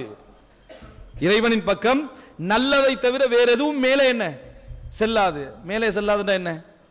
ஒரு தடவையாவது வலது சைட்ல போறது இடது சைட்ல போறதை பத்தி ரசூலுல்லாஹ் பேசலையே. நல்லதை தவிர வேற எதுவும் மேலே என்ன செல்லாது என்று ரசூலுல்லாஹி ஸல்லல்லாஹு அலைஹி வஸல்லம் சொல்றாங்க. அதே போல அபூ ஹுரைரா ரலியல்லாஹு அறிவிக்கிறாங்க, இதுவும் புகாரில வரக்கூடிய செய்தி, லம்மா கதல்லாஹுல் ஹல்க கதப ஃபீ கிதாபிஹி ஃபஹுவ இன்தஹு ஃபௌகல் அர்ஷ் இன்ன ரஹ்மதி கலபத் கதபி. அதாவது அல்லாஹு தஆலா படைப்பெல்லாம் படைச்சு முடிஞ்சனே தன்னிடத்தில் அர்ஷின் மேலே எழுதினான், தன்னிடத்தில் அர்ஷின் மேலே எழுதினான், எனது ரஹ்மத் எனது கோபத்தை மிஞ்சி விட்டதில் எழுதினான். இதுல ஒவ்வொரு சொல்லும் அவங்களுக்கு பிரச்சனை. ஒன்று தன்னிடத்தில் அர்ஷின் மேலே என்றது, எழுதினான் என்றது, எனது கோபம் என்றது, எனது கருணை என்றது, எல்லாமே பிரச்சனை அவங்களுக்கு. இந்த எந்த சொல்லையும் அவங்க ஏற்றுக்கொள்வதில்லை. கருணை என்றால் அது வந்து ஒரு ரிக்கத், என்ன உள்ளத்தில் ஒரு நெகிழ்வு இருக்கும், அதனால அதுக்கு வேற விளக்கம் கொடுக்கிறது. கோபம் வந்து மனுஷனுக்கு வர விஷயம், இறைவனுக்கெல்லாம் வரக்கூடாது, அது வேற மாதிரி விளக்கம், அதுக்கு தண்டனை, அதுக்கு ஒரு விளக்கத்தை கொடுக்கிறது. அதே போல என்ன அரிசி, அது ஒரு கினாயத், ஒரு அல்லாஹ்வுடைய என்ன ஒரு பெரிய ஒரு கம்பீரமான அந்த ஆட்சிக்கான ஒரு அடையாளம், இப்படி எல்லாத்துக்கும் மாற்று விளக்கம் கொடுத்துருது. ஹதீஸே நீங்க விளங்கக்கூடாது, அவ்வளவுதான். ஹதீஸை என்ன செய்யக்கூடாது? விளங்கக்கூடாது. விளக்கம் கொடுத்தா எப்படி பிரச்சாரம் செய்யறது? அடுத்தது பாருங்க, அபூ ஹுரைரா ரலியல்லாஹு அன்ஹு அவர்கள் அறிவிக்கிறார்கள், ரசூலுல்லாஹி ஸல்லல்லாஹு அலைஹி வஸல்லம் சொன்னதாக ஒரு செய்தி என்னன்னு சொன்னால், அதாவது மனைவியை ஒரு கணவன் தன் குடும்ப உறவுக்காக அழைக்கிற நேரத்தில் எந்த விதமான நியாயமான காரணம் இன்றி மனைவி என்ன செய்யறா? மறுத்தால் இறைவன் கோபப்படுகிறான் ஒரு செய்தி. அந்த செய்தியை சொல்றது எப்படி வருதுன்னு சொன்னால், இல்லா கானல்லதி ஃபிஸ் ஸமாஇ சாஹிதன் அலைஹா ஹத்தா யர்தா அன்ஹா, அந்த கணவன் திருப்திப்படுகின்ற வரைக்கும் வானத்திலே இருக்கின்றவன் கோபத்தோடு இருக்கிறான். இதுல ஒவ்வொன்றும் பிரச்சனை உங்களுக்கு. வானத்தில் இருப்பவன் சாஹித்தன் கோபத்தோடு இருக்கிறான், எல்லாமே மாற்று விளக்கம் அதுல, விளங்கிட்டா? இந்த மாதிரி ஒரு செய்தி இது அதுல வருது, முஸ்லிம்ல வருது. அடுத்தது ரசூலுல்லாஹி ஸல்லல்லாஹு அலைஹி அதாவது அந்த ஒரு அதாவது மிக்தாத் எல்லாம் அறிவிக்கிறாங்க. அவங்களுக்கு வளமையாக ஒரு பால் இருக்கும், தஹஜ்ஜுத் நேரத்தை வந்து குடிப்பாங்க. வந்து பார்த்தா அந்த பாலை வந்து மிக்தாத் எல்லாம் குடிச்சிட்டாங்க. ரசூலுல்லாஹ்க்கு தெரியாது. ரசூலுல்லாஹ் அதை பார்த்துட்டு கையை என்னது அதாவது ஃபரஃபஅன் நபி ஸல்லல்லாஹு அலைஹி வஸல்லம் ரஸஹு இல ஸமா, கையை தூக்கினாங்கன்னு தான் இடத்துல வரும். தனது தலையை வானத்தை நோக்கி ரசூலுல்லாஹ் தூக்கினார்கள். தனது தலையை வானத்தை நோக்கி தூக்கினார்கள். அல்லாஹும்ம அத்இம்மன் அத்அமனி வஸ்கிமன் சகானி, யா அல்லாஹ் எனக்கு உணவளித்தவனுக்கு உணவு கொடு, எனக்கு நீர் புகட்டியவருக்கு நீர் கொடு என்று ரசூலுல்லாஹ் எப்படி துஆ கேட்டாங்க? கையில தலையை இப்படி உயர்த்தி ரசூலுல்லாஹ் என்ன செய்றாங்க? துஆ கேட்கறாங்க. என்னத்துக்கு ரசூலுல்லாஹ் தலையை அங்க மேல உயர்த்தணும்? அது சும்மா ஒரு அடையாளத்துக்கு. அப்படியா? எல்லாத்துக்கும் இதே தான் விளக்கம். இவ்வளவு குர்ஆன் வசனங்கள் அவ்வளோ ஹதீஸுகள் எல்லாம் ஒரு பிரயோசனம் என்ன இல்லை என்ற மாதிரி என்ன ஒரு விளக்கத்தை நாம் என்ன செய்யறோம் பாருங்க. சஹீஹ் முஸ்லிம்ல வரக்கூடிய செய்தி. இதை விட மியராஜ் பத்தி புகாரி முஸ்லிம்ல இன்னொரு செய்தி வருது. ரசூலுல்லாஹ்களுக்கு வெஸ்ட்டுக்கு எவ்வளவு நேரம் தொழுகை கடமையாக்கப்பட்டுச்சு? 50 நேரம். யார் அதை மாத்து 50 சரி வராதுன்னு சொன்னது? யாரு? மூசா அலைஹிஸ்ஸலாம். மூசா அலைஹிஸ்ஸலாம் வந்து 7ஆம் வானத்துல இருந்தாங்க, இல்ல கீழே.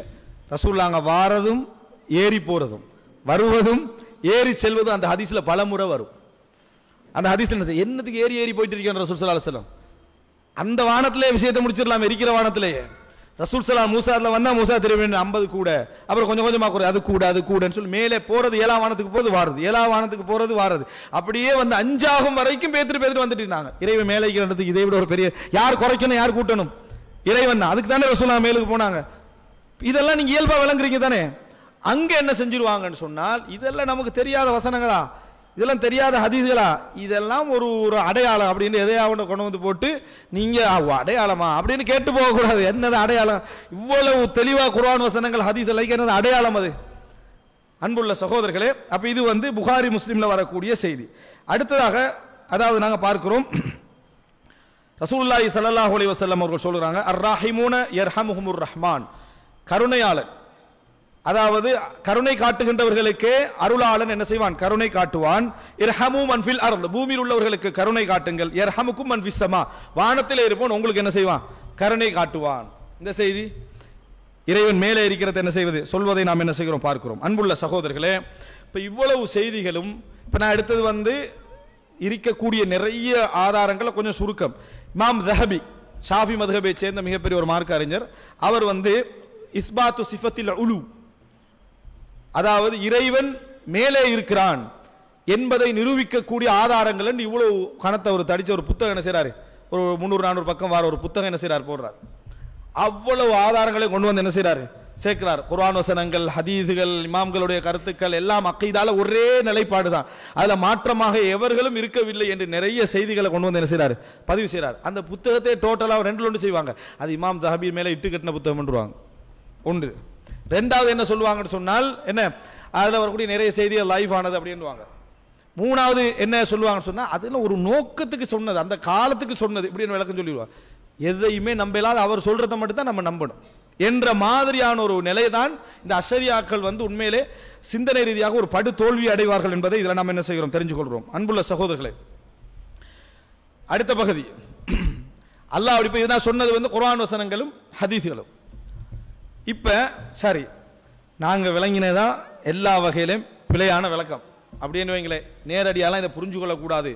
அப்படின்னா சஹாபாக்கள், தாபிஐன்கள், தாபியின்கள், இப்படி அஹ்லுஸ் சுன்னா வல் ஜமாஅத் என்ன அந்த சுன்னத்துல உறுதியா இருந்தவங்க தானே, அவங்க எல்லாம் இதுல யாராவது ஒருவர் சுன்னால இருந்த ஒரு இமாம் அல்லாஹ் அரசில் இல்லை என்று சொன்னார் என்று மாற்று கருத்தை காட்டட்டும்.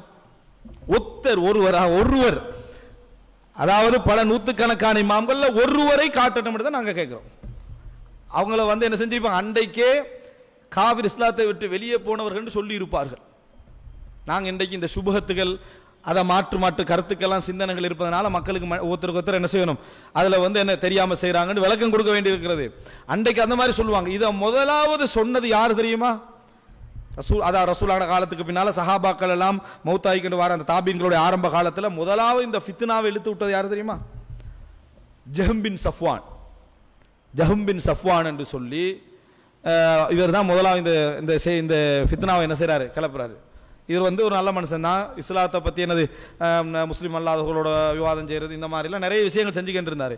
ஆனால் அங்கிருந்து படித்து அப்போ என்ன செஞ்சார், அரிசை விட்டு நீங்கக்கூடிய இறைவனை நான் நிராகரிக்கிறேன். அரிசை விட்டு முதலாவனத்துக்கு இறங்கி வாருன்னா அல்லாஹ் அரசில் இல்லை, எனவே அரசை விட்டு நீங்கக்கூடிய இறைவனை என்ன நிராகரிக்க, ஒரு இடத்துல இருந்து அப்படியே நீங்கிற இறைவனை நான் நிராகரிக்கிறேன். அப்படி சொன்னா நீ இந்த பதிலை சொல்லுன்னு மற்ற அறிஞர்கள் சொல்லி கொடுத்தாங்க. என்ன பதில்? தான் விரும்பியதை செய்யக்கூடிய இறைவனை நான் ஈமான் கொள்கிறேன். எப்படி? தான் விரும்பியதை செய்யக்கூடிய இறைவனை நான் ஈமான் கொள்றேன். நீங்கிறது நீங்க அது போறது வாரதனை யார் இஷ்டம்? படைப்பாளர் இஷ்டம். நீ அதில் தலையிடுறாய் அப்படின்னு சொல்லி பதில் சொன்ன. அப்ப முதலாவது சொன்னது யாரு? ஜஹம் பின் சஃப்வான் என்பவர் தான் இந்த விதை விதைக்கிறார். ஜஹ்மியாக்கள் என்று வரலாற்றில் அழைக்கப்பட்டார்கள். இன்றைக்குள்ள அஷ்அரியாக்கள் சுருக்கமாக சொல்வதாக இருந்தால் அஷ்அரியாக்களே கிடையாது. சுருக்கமாக சொல்றதா இருந்தால் அஷ்அரியாக்களே கிடையாது. முக்கால்வாசி ஜஹ்மியா தான். முக்கால்வாசி என்ன? ஜஹ்மியா என்று அன்றைக்கு உருவான அந்த சிந்தனை போக்கத்தான் உள்வாங்கிட்டு இருக்கிறாங்க. அந்த சிந்தனை போக்கத்தான் உள்வாங்கி, நான் அந்த பகுதிக்குள்ள போகல. வரலாற்றில் இது முதலாவது எங்க ஆரம்பிக்குது, இது எப்படி பிறழுது, அதுக்கப்புறம் யார் உருவாகிறாங்க, அதுக்கப்புறம் என்னென்ன நடந்தது, இந்த மாதிரி ஒரு பகுதிக்குள்ள போகல. அவர்களே சொல்வார்கள், இதான் மிக முக்கியம். இப்ப நாங்க சொல்றோம் குர்ஆன் சுன்னால இருந்து இந்த செய்திகளை இப்படித்தான் எல்லா அறிஞரும் விளங்கினாங்கன்னு சொல்ற அறிஞர்கள் இருக்கிறாங்களே, அவங்க யாரும் பிதஅத்துல இருந்து இந்த பகுதி தௌபா செஞ்சு வந்தவங்க அல்ல. ஆனா இவர்கள் அஷ்அரியான்னு சொல்றாங்க தானே. அந்த அபுல் ஹசன் அல் அஷ்அரி 40 வருடங்கள் வழி தவறிய கொள்கையில் இருந்தார் அப்படின்னு அவங்க ஏற்றுக்கொள்வாங்க. எதில் இருந்தாங்க? 40 வருடங்கள் ஏற்கனவே ஒரு தவறான கொள்கையில் என்ன செஞ்சாரு? இருந்தாரு. பின்னர் தௌபா செய்து இப்போ அவங்க சொல்லக்கூடிய இப்போ உள்ள கொள்கைக்கு வந்தார் அப்படின்னு சொல்லுவாங்க. 40 வருடம் ஏற்கனவே குழப்பத்தில் இருந்தால் தானே அவரில் மிஞ்சி என்ன குழப்பம் தான் இதுன்னு சொல்ல வேண்டி நாங்கள் நிலை ஏற்படும். ஆனால் அந்த வரலாறு வேறு. அப்போ அந்த மாதிரி அவங்களே ஏற்றுக்கொள்வோம். இப்போ நாங்கள் சொல்கிறோம் யார்? இமாம் அஹ்மத் பின் ஹம்பலை சொல்கிறோம், இமாம் முஹம்மது பின் இத்ரீஸ் ஷாஃபியை சொல்கிறோம், அதே போல் இமாம் நொமான் அபு ஹனீஃபா ரஹிமுல்லா சொல்கிறோம், இமாம் மாலிக்கை சொல்கிறோம், அதுக்கப்புறம் புகாரி, முஸ்லிம், திருமிதி, நசாய், இப்னு மாஜா, அபூ தாவூத் 6 கிரந்தங்களை தொகுத்த அறிஞர்களை சொல்கிறோம். அதுக்கு முன்னால் வாழ்ந்த யஹ்யா இப்னு சயீத், அதுபோல் என்ன இன்னும் பெரிய பெரிய அறிஞர்கள் ஆகிக்கிறாங்களே, அப்துர் ரஹ்மான் இப்னு மஹதி, யஹ்யா இப்னு மயின், இது போன்ற எல்லா அறிஞர்கள். இவங்களில் யாராவது ஒருவர் அஹ்லு சுன்னால இருந்து அறியப்பட்ட இந்த அறிஞர்கள் யாராவது ஒருவர் இதுக்கு மாத்தமான கருத்தை சொல்லிக்கிறான்னு பாருங்க. சுருக்கமாக நான் எல்லா அறிஞர்களோட கருத்தையும் சொல்லாத விட்டாலும் இந்த இடத்துல ஒரு சில விஷயங்களை பதிவு செய்ய ஆசைப்படுகிறேன். இதுதான் ஏகோபித்து எந்த அறிஞர்களும் முரண்படாமல் நம்பிய அகீதா அப்படி என்று சொன்ன கூற்றுக்களை எந்த அறிஞர்களும் முரண்படாமல் குர்ஆன் சுன்னா இதைத்தான் என்ன செய்கிறது சொல்கிறது என்று நம்பிய அகீதா என்று சொன்ன ஒரு சில செய்திகளை நான் என்ன செய்கிறேன் இந்த இடத்துல பதிவு செய்கிறேன். என்ன அப்படி என்று சொன்னால், அதாவது கிட்டத்தட்ட பல ஏகோபித்த முடிவுகளை இதில் என்ன செய்யலாம் சொல்லலாம். பலர் இதை சொல்லி இருக்கிறார்கள். அதுல முக்கியமான இமாம் அவுசாய் 157 மௌத்தாயினவர், ஹிஜ்ரி 157 2ஆம் நூற்றாண்டுல மௌத்தாகின இமாம் அவுசாய் ரஹிமஹுல்லாஹ் சொல்றாரு. இத இமாம் பைஹகீம் கொண்டு வரார். அஸ்மா வ சிஃபாத் என்ற நூல்ல ஷாஃபி மதுஹபுடைய மிக முக்கியமான 5ஆம் நூற்றாண்டுடைய மிக முக்கியமான ஒரு பேரறிஞர் அவர் என்ன செய்யறாரு, அவருடைய நூலையும் கொண்டு வராரு. என்ன அப்படின்னு சொன்னால், குன்னா வத்தாபிஊன முத்தவாஃபிரூன், தாபீன்கள் நிறைந்து வாழுகின்ற அந்த காலத்தில் நாங்கள் சொல்கின்றவர்களாக இருந்தோம். இன்னல்லாஹ அஸ்ஸ வஜல் ஃபௌக அர்ஷிஹி, அல்லாஹு தஆலா அர்ஷின் மேலே இருக்கிறான். வ நுமினு பிமா வரதத் பிஹி சுன்ன மின் சிஃபாத்திஹி, அல்லாஹ்வுடைய சிஃபத்தை பற்றி சுன்னா என்னென்னதெல்லாம் சொல்லி இருக்கிறது அத்தனை நாங்கள் ஈமான் கொள்கிறோம். இதுல மிக முக்கியம், தாபீன்கள் எல்லாம் வாழுகின்ற காலத்தில் நாங்கள் சொல்லிக் கொள்ற வார்த்தை என்னன்னா, அல்லாஹு தஆலா அர்ஷின் மேலே என்ன செய்கிறான், இருக்கிறான் அப்படின்னு. இதுக்கு அவர்கள் சொல்ற என்ன விளக்கம் தெரியுமா? குர்ஆன்ல அர்ஷின் மீது இருக்கிறான் வார்த்தைக்கு நாங்கள் என்ன சொன்னோம், அது ஒரு ஆட்சி பலம். அதைத்தான் அவங்க அப்படியே சொல்லிக்கிறாங்க, அதைத்தான் அவங்க என்ன செஞ்சுக்கிறாங்க, அப்படியே சொல்லிக்கிறாங்கன்னு முடிச்சிருவாங்க. எதையும் விளங்கக்கூடாது. இங்கே மொழி படிச்சு வேலை இல்லை. அரபு மொழி தெரியாததுனால தான் நிறைய பேர் தவறா விளங்குறாங்க அப்படியெல்லாம் சொல்லுவாங்க. இப்போ படிச்சு என்ன பிரயோசனம்? அரபு மொழியை படிச்சு இப்போ நீங்கள் அரபு மொழியெல்லாம் படிச்சிட்டீங்க, இந்த செய்தி அதையும் விளங்கலாது உங்களுக்கு. அதான் நாங்கள் சொல்ற விளக்கம்னா அரபி மொழி படிச்சா என்ன படிக்காட்டி என்ன? இப்போ இதுக்குரிய நேரடி மொழிபெயர்ப்பை நாங்கள் ஏற்றுக்கலன்னா அரபு மொழி படிச்சு என்ன பிரயோசனம்? அன்புள்ள சகோதரர்களே, குன்னா வத்தாபிஊன முத்தவாஃபிரூன், மறந்துறாங்க. இமாம் அவுசாஇ ரஹிமஹுல்லாஹ் அப்படி சொன்னாரா இல்லையா? தாபீன்கள் எல்லாம் வாழுகின்ற காலத்தில் நாங்கள் அல்லாஹு தஆலா அர்ஷின் மீது இருக்கிறான் என்றுதான் நாங்கள் சொல்லுவோம். அதுக்கு பின்னால தான் இந்த ஃபித்னா வந்தேன்னு சொல்ல வரார் அவர். இதை இமாம் ஸஹபி கொண்டு வரார், இமாம் பைஹகி என்ன செய்றார், இதை பதிவு செய்கிறார். அதே போல குதைபத் இப்னு சயீத் என்ற அறிஞர், இவர் 150 பிறந்து 240 மரணித்தவர். அப்ப 3ஆம் நூற்றாண்டு. இவர் சொல்றாரு, ஹாதா கவுலுல் அஇம்மத்தி ஃபில் இஸ்லாம், இஸ்லாமிய அறிஞர்கள் அனைவருடைய நிலைப்பாடும் இதுதான். வஸ்ஸுன்னா வல் ஜமாஅ, சுன்னாவை பின்பற்றக்கூடிய அஹ்லு சுன்னா வல் ஜமாஅத்துடைய நிலைப்பாடு இதுதான். நஅரிஃபு ரப்பனா ஃபிஸ் ஸமாஇ ஸாபியா அலா அர்ஷிஹி, எங்களது இறைவனை 7வது வானத்துக்கு மேலே அர்ஷில் இருப்பதாகவே நாங்கள் அறிந்திருக்கிறோம். இதுதான் இஸ்லாத்திலே உள்ள அனைத்து அறிஞர்களுடைய கூற்றும், இதுதான் சுன்னாவுடைய கூற்றும், இதுதான் அனைத்து அஹ்லுஸ் சுன்னா வல் ஜமாத்துடைய கூற்றும். மத்த மாதிரி சொல்லல, 7வது வானத்துக்கு மேல் அர்ஷின் மீது தான் இறைவன் இருக்கிறான்னு நாங்கள் நம்புகிறோம். சரி, அதுக்கு ஒரு விளக்கம் சொல்லலாம். இதுக்கு என்ன சொல்றது? ஆட்சி தான் விளக்கம் சொல்லலாமா? இதுக்கு சொல்ல இயலாது. அப்படி நம்புகிறோம். சரியா சொல்லிட்டு கமா கால ஜல்ல ஜலாலுஹு அர் ரஹ்மானு அலல் அர்ஷி இஸ்தவா, இறைவன் சொல்வது போல அருளாளன் அர்ஷின் மீது ஆகினான் என்று சொல்வது போல தான் நாம் என்ன செய்கிறோம், நம்புகிறோம். இதை சொல்லிட்டு ஷாஃபி மதஹபை சேர்ந்த மிக முக்கியமான மார்க் அறிஞர் இமாம் தஹபி சொல்றாரு, ஃபஹாதா குதைபா ஃபி இமாமத்திஹி வ சித்கிஹி கத் நகலல் இஜ்மா அலல் மஸலா. இவருடைய இமாமத், குதைபா வந்து ஒரு மிகப்பெரிய அறிஞர், அவருடைய நேர்மை, அவருடைய உண்மை தன்மை, அவரே இந்த மஸ்அலால எல்லா ஆரம்பகால அறிஞர்களும் அல்லாஹு தாலா அர்ஷின் மீது இருந்தார் என்ற இஜ்மாவை என்ன செய்றாரு, எவர்களும் மாற்றமில்லாம இந்த முடிவுல தான் இருந்தாங்கன்னு சொல்றாங்கன்னு சொல்லி அவர் குறிப்பு என்ன செய்றாரு, எழுதுறார். அவர் யார் யாரெல்லாம் சந்தித்தவர் என்ற ஒரு குறிப்பு போறார். வகத் லக்கிய மாலிகன் வல் லைஸ் வ ஹம்மாத் இப்னு ஸைத் வல் கிபார். நிறைய இமாம் மாலிக், லைஸ் இப்னு சஅத் போன்ற நிறைய அறிஞர்கள் எல்லாம் அவர் என்ன செய்தவர், சந்தித்தவர். பல மார்க்க அறிஞர்கள் அவற்றை படிச்சுக் கொள்ளணும் அவற்றை வாசலில் முண்டி அடித்தார்கள். அவர் சொல்றாரு, அவர் என்ன சொல்றாருன்னா, எல்லா அறிஞர்கள் நமக்கு தெரிஞ்ச, இது வந்து ஆய்வல்லைய தகவல் தானே, எல்லா அறிஞர்கள் யாரு கூட என்ன செய்யல, அல்லாஹ் தஆலா அர்ஷின் மீது இல்லைன்னு சொல்லல, 7 வானத்துக்கு மேல அர்ஷின் மீது இருப்பதாகவே நம்பினார்கள். இதை வந்து பயானு தல்பீஸில் ஜஹ்மியா அப்படி என்ற புத்தகத்தில் பார்க்கலாம். அதுபோல இமாம் தஹபியுடைய முக்தஸருல் உலூல என்ன செய்யலாம், பார்க்கலாம் இந்த கருத்தை. இதுபோல அதாவது இமாம் இப்னு பத்தா ரஹிமஹுல்லாஹ் அவர்கள், இவர் ஹம்பலி மதுஹபுடைய மிக முக்கியமான அறிஞர்கள் ஒருவர். 387 மரணித்தவர், ஹிஜ்ரி 387 மரணித்தவர். அப்படின்னா 4ஆம் நூற்றாண்டு, 2ஆம் நூற்றாண்டு, 3ஆம் நூற்றாண்டு, 4ஆம் நூற்றாண்டு. அவர் சொல்றாரு, பாபுல் ஈமான், இந்த அவருடைய இபானான்ற ஒரு புத்தகம் இருக்கு. அந்த இபானா புத்தகத்தில் தலைப்பு என்னண்டா, பாபுல் ஈமான் பிஅன்ன அல்லாஹ் அலா அர்ஷிஹி பாயினும் மின் ஹல்கிஹி வ இல்முஹு முஹீத்தும் பி ஹல்கிஹி. அல்லாஹ் தஆலா அர்ஷின் மீது இருக்கிறான், படைப்புகளை விட்டு வேறாக இருக்கிறான், அவனது அறிவு எல்லாரையும் சூழ்ந்திருக்கிறது என்ற பாடத்தை கீழே சொல்றாரு. கேளுங்க, அஜ்மா அல் முஸ்லிமூன், முஸ்லிம்கள் அனைவரும் ஏகோபித்து நம்புகிறார்கள். மினஸ் சஹாபா, சஹாபாக்கள், வ தாபிஈன், தாபிஈன்கள், வ ஜமீஉ அஹ்லில் இல்ம், வ ஜமீ அஹ்லில் இல்ம், அதாவது அனைத்து மார்க்க அறிஞர்களும், யாரையும் உடல் அவர், மினஸ் சஹாபா வ தாபிஈன் வ ஜமீ அஹ்லில் இல்ம், எல்லா மார்க்க, மினல் முஃமினீன், ஈமான் கொண்ட எல்லா மார்க்க அறிஞர்களும், அன்னல்லாஹ தபாரக வ தஆலா அலா அர்ஷிஹி ஃபௌக ஸமாவாத்திஹி, கண்ணியமிக்க அல்லாஹு தஆலா தன் அர்ஷின் மீது 7 வானங்களுக்கு மேலே என்ன செய்கிறான், இருக்கிறான். பாயினும் மின் ஹல்கிஹி, படைப்புகளை விட்டு அவன் என்ன செய்கிறான், வெளியே இருக்கிறான். அப்படி என்று சொல்லி என்ன செய்றாங்க, சொல்லிட்டு சொல்றாரு, வலா யபாதாலிக வலா யுன்கிருஹு, இதை யாரும் மறுக்க மாட்டார்கள். அப்படி மறுப்பவர் யார் என்றால், இல்லா மனின் தஹல மதாஹிபல் ஹுலூலியா, அத்வைதத்தை நம்புகின்றவன் தான் இதை மறுப்பாண்டார். அத்வைதத்தை நம்புகின்றவன் தான் அல்லாஹ் அரிசின் மீது இருப்பதை மறுப்பான். இப்ப அத்வைதக்காரர் யாரு? இப்படி ஒரு கூற்ற அரிசின் மீது அல்லாஹ் இருக்கிறான் நம்புகின்றவர்களுக்கு எந்த ஒரு இமாம்கள்ட்ட தான் எடுத்து காட்டட்டும். இவர் என்ன சொல்றாருன்னா, யாரு அல்லாஹ் அரிசின் மீது இல்லை நம்புறாரோ அவர் அத்வைதத்தை நம்புகின்ற ஒரு ஆள் தான். இப்படி எல்லாமே அல்லாஹ்னு சொல்ற ஒரு ஆளால மட்டும்தான் என்ன செய்ய முடியும், சொல்ல முடியுமே தவிர வேற யாராலும் சொல்ல முடியாது. அப்படி என்று சொல்லி என்ன செய்யறாரு, சொல்லி காட்டுகிறார். எனவே இது வந்து என்னது, அதாவது இபானால 3வது பாகம் 136 பார்க்கலாம். இது போல நான் உங்களுக்கு சொல்லிக்கொண்டே போனால் ஒரு 12 மணி வரைக்கும் சொல்லலாம், சரியா? அந்த அளவுக்கான செய்திகள் நிறைய இருக்கிறது. ஜஹ்மியா என்ற வழிகட்ட தவறான கொள்கையுடைய பிரதிபலிப்புடைய இதைத்தான் என்ன செய்யறாங்க, சொல்லிக் கொண்டிருக்கிறார்கள். பண்புள்ள சகோதரர்களே, இது போதும். நான் சொன்ன விளக்கத்தில் குர்ஆன்ல சுன்னால இவ்வளவு மார்க்க அறிஞர்கள் ஒவ்வொரு காலகட்டத்திலும் இப்படித்தான் நம்பினார்கள் அப்படின்னு. இப்ப அஹ்லு சுன்னா வல் ஜமாஅத் வந்தாலும் இவ்வளவு பேர் சொல்லிக்கிறாங்க. இதை வந்து மக்கள்கிட்ட இப்படி நாங்க பிரச்சாரம் செய்யறதுல உதாரணமா அவங்க என்னென்ன விமர்சனம் வைக்கலாம்.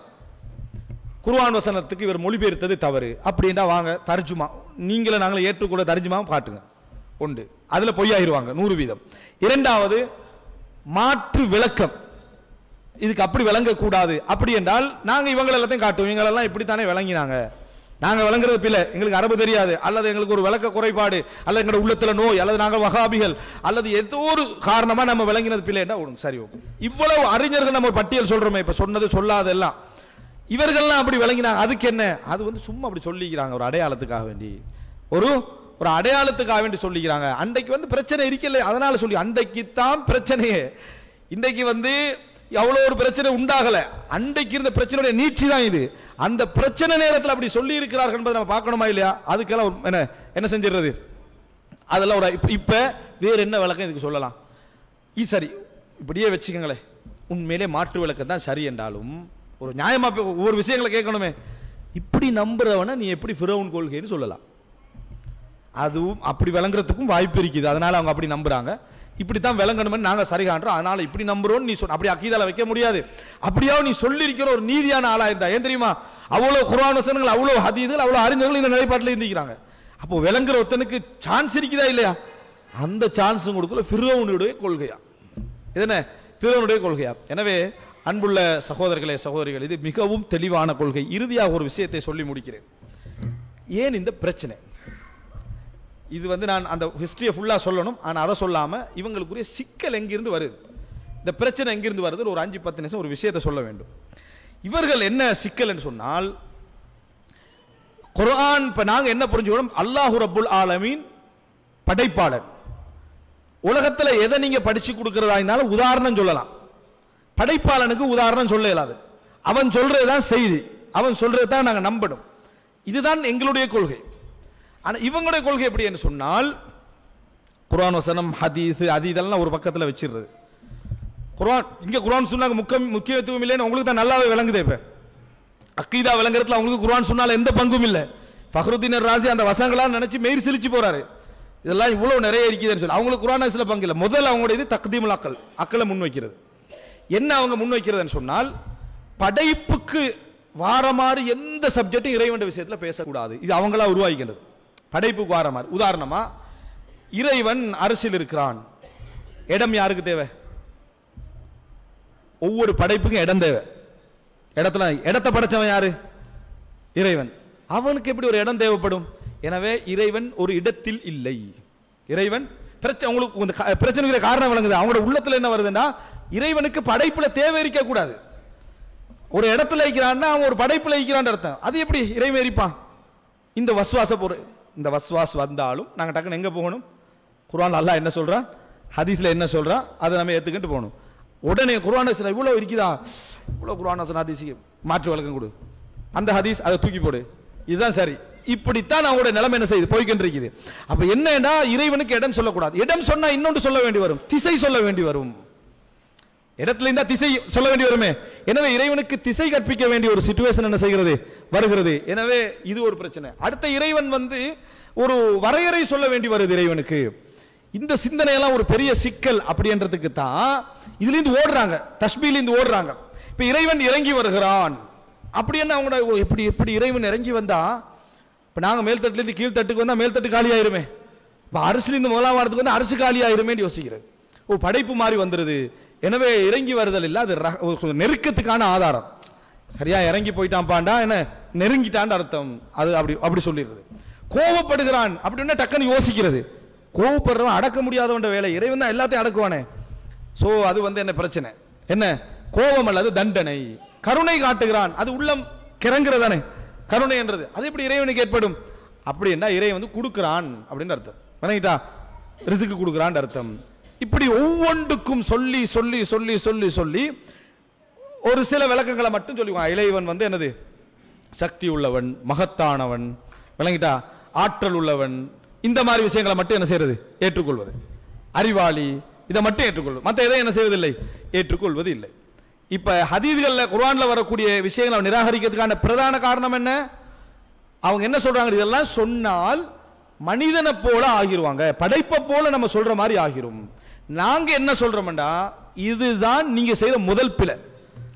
நீங்க செய்யற முதல் பிழை, உங்களோட சிந்தனையில படைப்பையும் இறைவனையும் ஒன்றா நீங்க நினைக்கிறீங்க.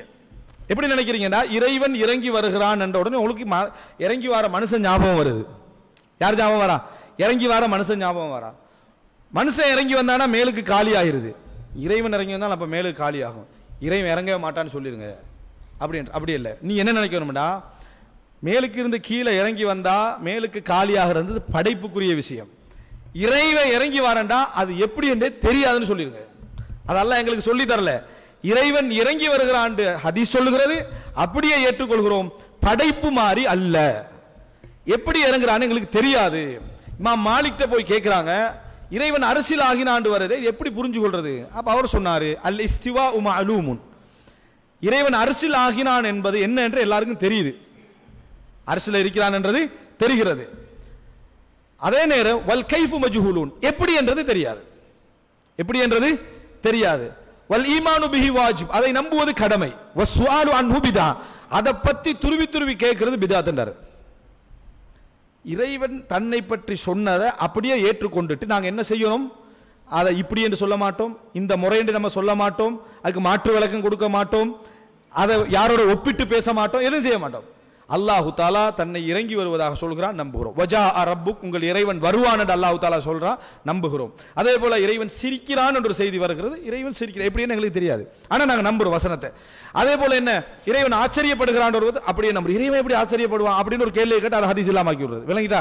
அது இறைவனுக்கே ஒரு ஆச்சரியம், எங்களுக்கு என்ன தெரியாது. இறைவன் மகிழ்ச்சி அடைகிறான், அதே போல என்ன, இறைவன் வந்து அரசின் மீது ஆகினான், இதெல்லாம் ஹதீஸ்லேயே குர்ஆன்லே வந்து நாங்களா சொல்லல.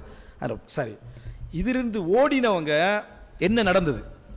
இதிலிருந்து இந்த மாதிரியான ஒரு நிலைமை வருவதே அப்படின்னு சொல்லி ஓடி போய் எல்லாத்தையும் மாற்று விளக்கம் கொடுத்தவர்களுக்கு என்ன நடந்தது தெரியுமா?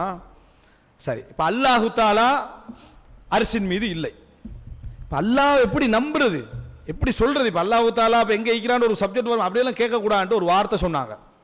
அது என்ன?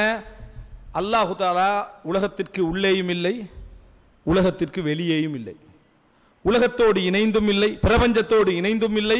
உலகம் என்றது பிரபஞ்சம், பிரபஞ்சத்திற்கு உள்ளேயும் இல்லை, பிரபஞ்சத்துக்கு வெளியேயும் இல்லை, பிரபஞ்சத்தோடு இணைந்தும் இல்லை, பிரபஞ்சத்தை விட்டு தூரமாகவும் இல்லை. இதுதான் அந்த இறைவனை நாங்கள் ஈமான் கொள்கிறோம் அப்படின்னாங்க. அந்த இறைவனை நாம் ஈமான் கொள்கிறோம். இப்போ நான் என்ன கேட்குறேன்டா, ஒரு ஆளை இல்லைன்னு இதை விட அழகா சொல்லலுமா? ஒருவரை இல்லை என்று இதை விட வாப்பா வீட்டில் இருக்கிறாரா, அப்படி வாப்பா அல்லாவோட ஒப்பிட்டேன்னு சொல்லிடக்கூடாது, கேள்வியை வழங்கப்படுத்துகிற மொழியில் விளங்கிட்டா? வாப்பா வீட்டில் இருக்கிறாரா, வாப்பா வீட்டுக்குள்ளேயும் இல்லை, பின்னாலையும் இல்லை, முன்னாலையும் இல்லை, சைட்லேயும் இல்லை, ரூம்லையும் இல்லை, எங்கேயும் இல்லை. அப்படின்னா என்ன, வாப்பா இருக்கிறான்னு வழங்குவோம், வாப்பா இருக்கிறார் போலைக்கு அப்படின்னா போவோம் நாங்கள். வாப்பா இல்லைன்னு தான் வழங்குவோம். அல்ல, இது வந்து கிட்டத்தட்ட 6-7 வருடங்களுக்கு முன்னால் ஒரு விவாத ஒப்பந்தம் நடந்தது. இப்போ கசாவத்தையில் அந்த விவாத ஒப்பந்தம் நடக்கிற அந்த இடத்துல வச்சு இறைவன் வந்து அல்லாஹ் அரிசின் மீது இருக்கிறான் அந்த நம்பிக்கை சம்பந்தமாக பேசுகிற நேரத்தில் வெளியூர் சகோதரர், மாற்றுத்தரப்பு அஷரியா சகோதரர்களோடு வந்த ஒருவர், நான் பிலிப்பைனில் அவர் வந்து தஹசுஸ் நான் ஸ்பெஷல் முடிச்சுக்கிறார்னு சொல்லி ஒரு உட்கார்ந்துருந்தார்.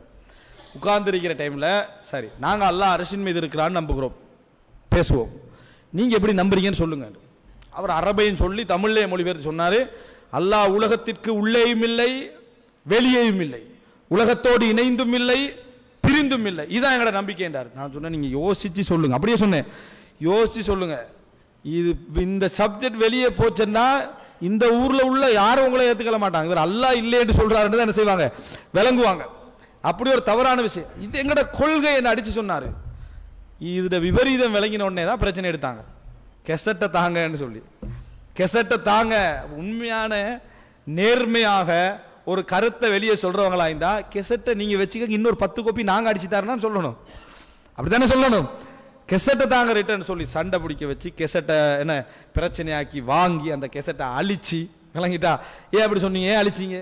குர்ஆன் உள்ளத்தையும் ஹதீஸ் உள்ளத்தையும் சொல்லிட்டு போனா பிரச்சனை முடிஞ்சு. நீங்க சொன்னது மக்கள்கிட்ட போய் சேர்ந்ததுன்னு வைங்களேன், பொதுமக்கள்கிட்ட சொல்லி வச்சுக்கிற எல்லா இடத்திலும் அல்லாஹ் இருக்கிறான், பொதுமக்கள் அப்படி சொல்லிட்டு போற பிரச்சனை இல்லை, அப்படி எல்லா இடத்திலும் அல்லாஹ் இருக்கிறான்னு சொல்லி வச்சு. ஆனா அவங்களோட நம்பிக்கை என்ன, இடமே சொல்லக்கூடாது. அல்லாஹு தாலா உலகத்திற்கு உள்ளேயும் இல்லை, பிரபஞ்சத்துக்கு வெளியேயும் இல்லை. சிம்பிளா கேட்கிறேன், பிரபஞ்சத்துக்கு வெளியே இல்லைன்னு எப்படி சொல்றது? பிரபஞ்சம் இறைவனது படைப்பு. நீங்களே யோசிங்க, பிரபஞ்சம் இறைவனது படைப்பு. படைப்பு ஒரு இடத்துல முடியுமா இல்லையா? படைப்பு ஒரு இடத்துல முடியுமா இல்லையா? முடிஞ்சது. முடிஞ்சதுக்கு அங்களால இறைவன் இருக்கணுமா இல்லையா? படைப்பே முடிஞ்சிச்சு, படைப்புக்கு வெளியே அதை எப்படி யோசிக்க தேவையில்ல. படைப்புக்கு வெளியே இறைவன் இருக்கணுமா இல்லையா? நீங்க தான் பிரபஞ்சத்துக்கு வெளியே இல்லைன்றீங்களே. பிரபஞ்சம் இறைவனது படைப்பு, பிரபஞ்சத்துக்கு உள்ள இல்ல, ஓகே, பிரபஞ்சம் இறைவனது படைப்பு. படைப்புக்கு வெளியே இல்லைன்னா மர இறைவன் இல்லைன்றதை இதை விட எப்படி சொல்றது? உங்களுக்கு புரிஞ்சுதா? நல்லா யோசிச்சு பாருங்க. பிரபஞ்சத்துக்கு உள்ளேயும் இல்லை, பிரபஞ்சத்துக்கு வெளியேயும் இல்லைண்டா பிரபஞ்சம் யார படைப்பு? இறைவனது படைப்பு. இந்த பிரபஞ்சம் இல்ல அண்ட சராசரம் இறைவன் படைப்பு. இந்த படைப்புக்குள்ள இறைவன் இல்லை, நியாயம், நாங்களா தான் நம்புறோம். இறைவனுக்கு இந்த படைப்பு தேவை இல்லை, விளங்கிட்டா?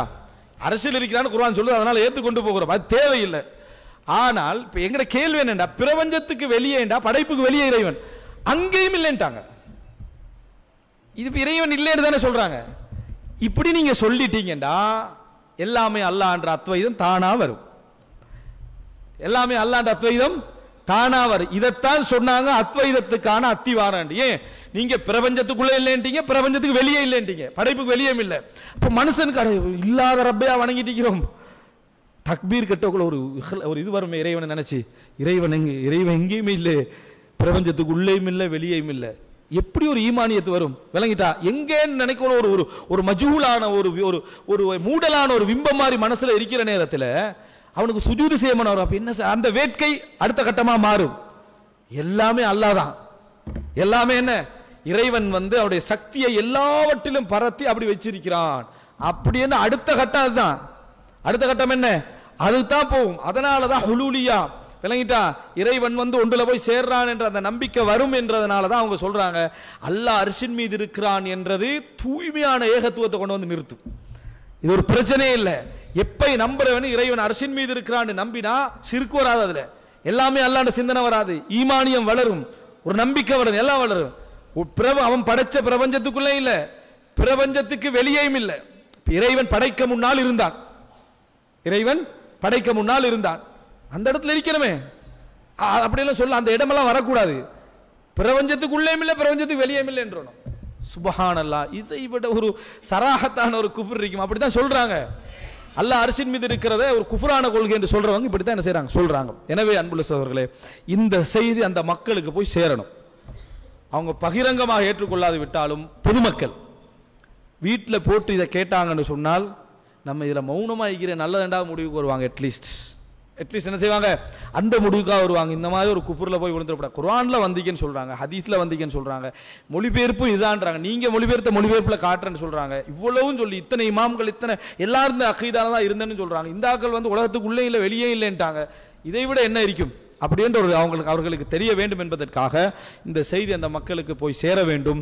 இன்ஷா அல்லாஹ் இதுக்குரிய இன்னொரு வகையான பேச்சு இருக்கு. இதுக்கு அவர்கள் பேசக்கூடிய மொழியியல் சார்ந்த தத்துவ ரீதியான பேச்சுக்களுக்கு அது அவர்களோட உட்கார்ந்து பேச வேண்டிய விஷயம். அதுக்கு அவங்க விவாதத்துக்கு தான் என்ன செய்யணும், வரணும். அந்த விவாதத்துக்கு வந்தாங்கன்னு சொன்னால் அதான் கெசட் உடைச்சாச்சு, விளங்கிட்டா? அந்த மாதிரி ஒரு நிலைமைக்கு அவர்கள் வந்தார்கள் சொன்னால் இன்ஷா அல்லாஹ் அதை ரெக்கார்ட் பண்ணி தரணும். இந்த வார்த்தை உடைச்ச கெசட் ரெக்கார்ட் பண்ணி தரணும். எப்படி மறுபடி சொல்லணும், அல்லாஹ் தஆலா உலகத்திற்கு உள்ளேயும் இல்லை வெளியேயும் இல்லை, பிரபஞ்சத்தோடு இணைந்தும் இல்லை பிரபஞ்சத்தோடு விலகியும் இல்லை. இந்த ரெக்கார்டிங் தாரோம், நீங்களும் சொல்லுங்க நீங்களும் சொல்லுங்க நீங்களும் சொல்லுங்க நீங்களும் சொல்லுங்க. நாங்க அல்லாஹ் தஆலா அரிசின் மீது இருக்கான்னு எல்லாரும் சொல்றோம். தரட்டும் இன்ஷா அல்லாஹ், பார்ப்போம். தந்தா பெரிய விஷயம். இதைத்தான் நீங்க சொல்றீங்கன்னு சொல்லி விளங்கிட்டா? அஷ்அரியா கொள்கையில் உள்ளவர்கள் இதை பகிரங்கமாக சொல்ல தயாரா?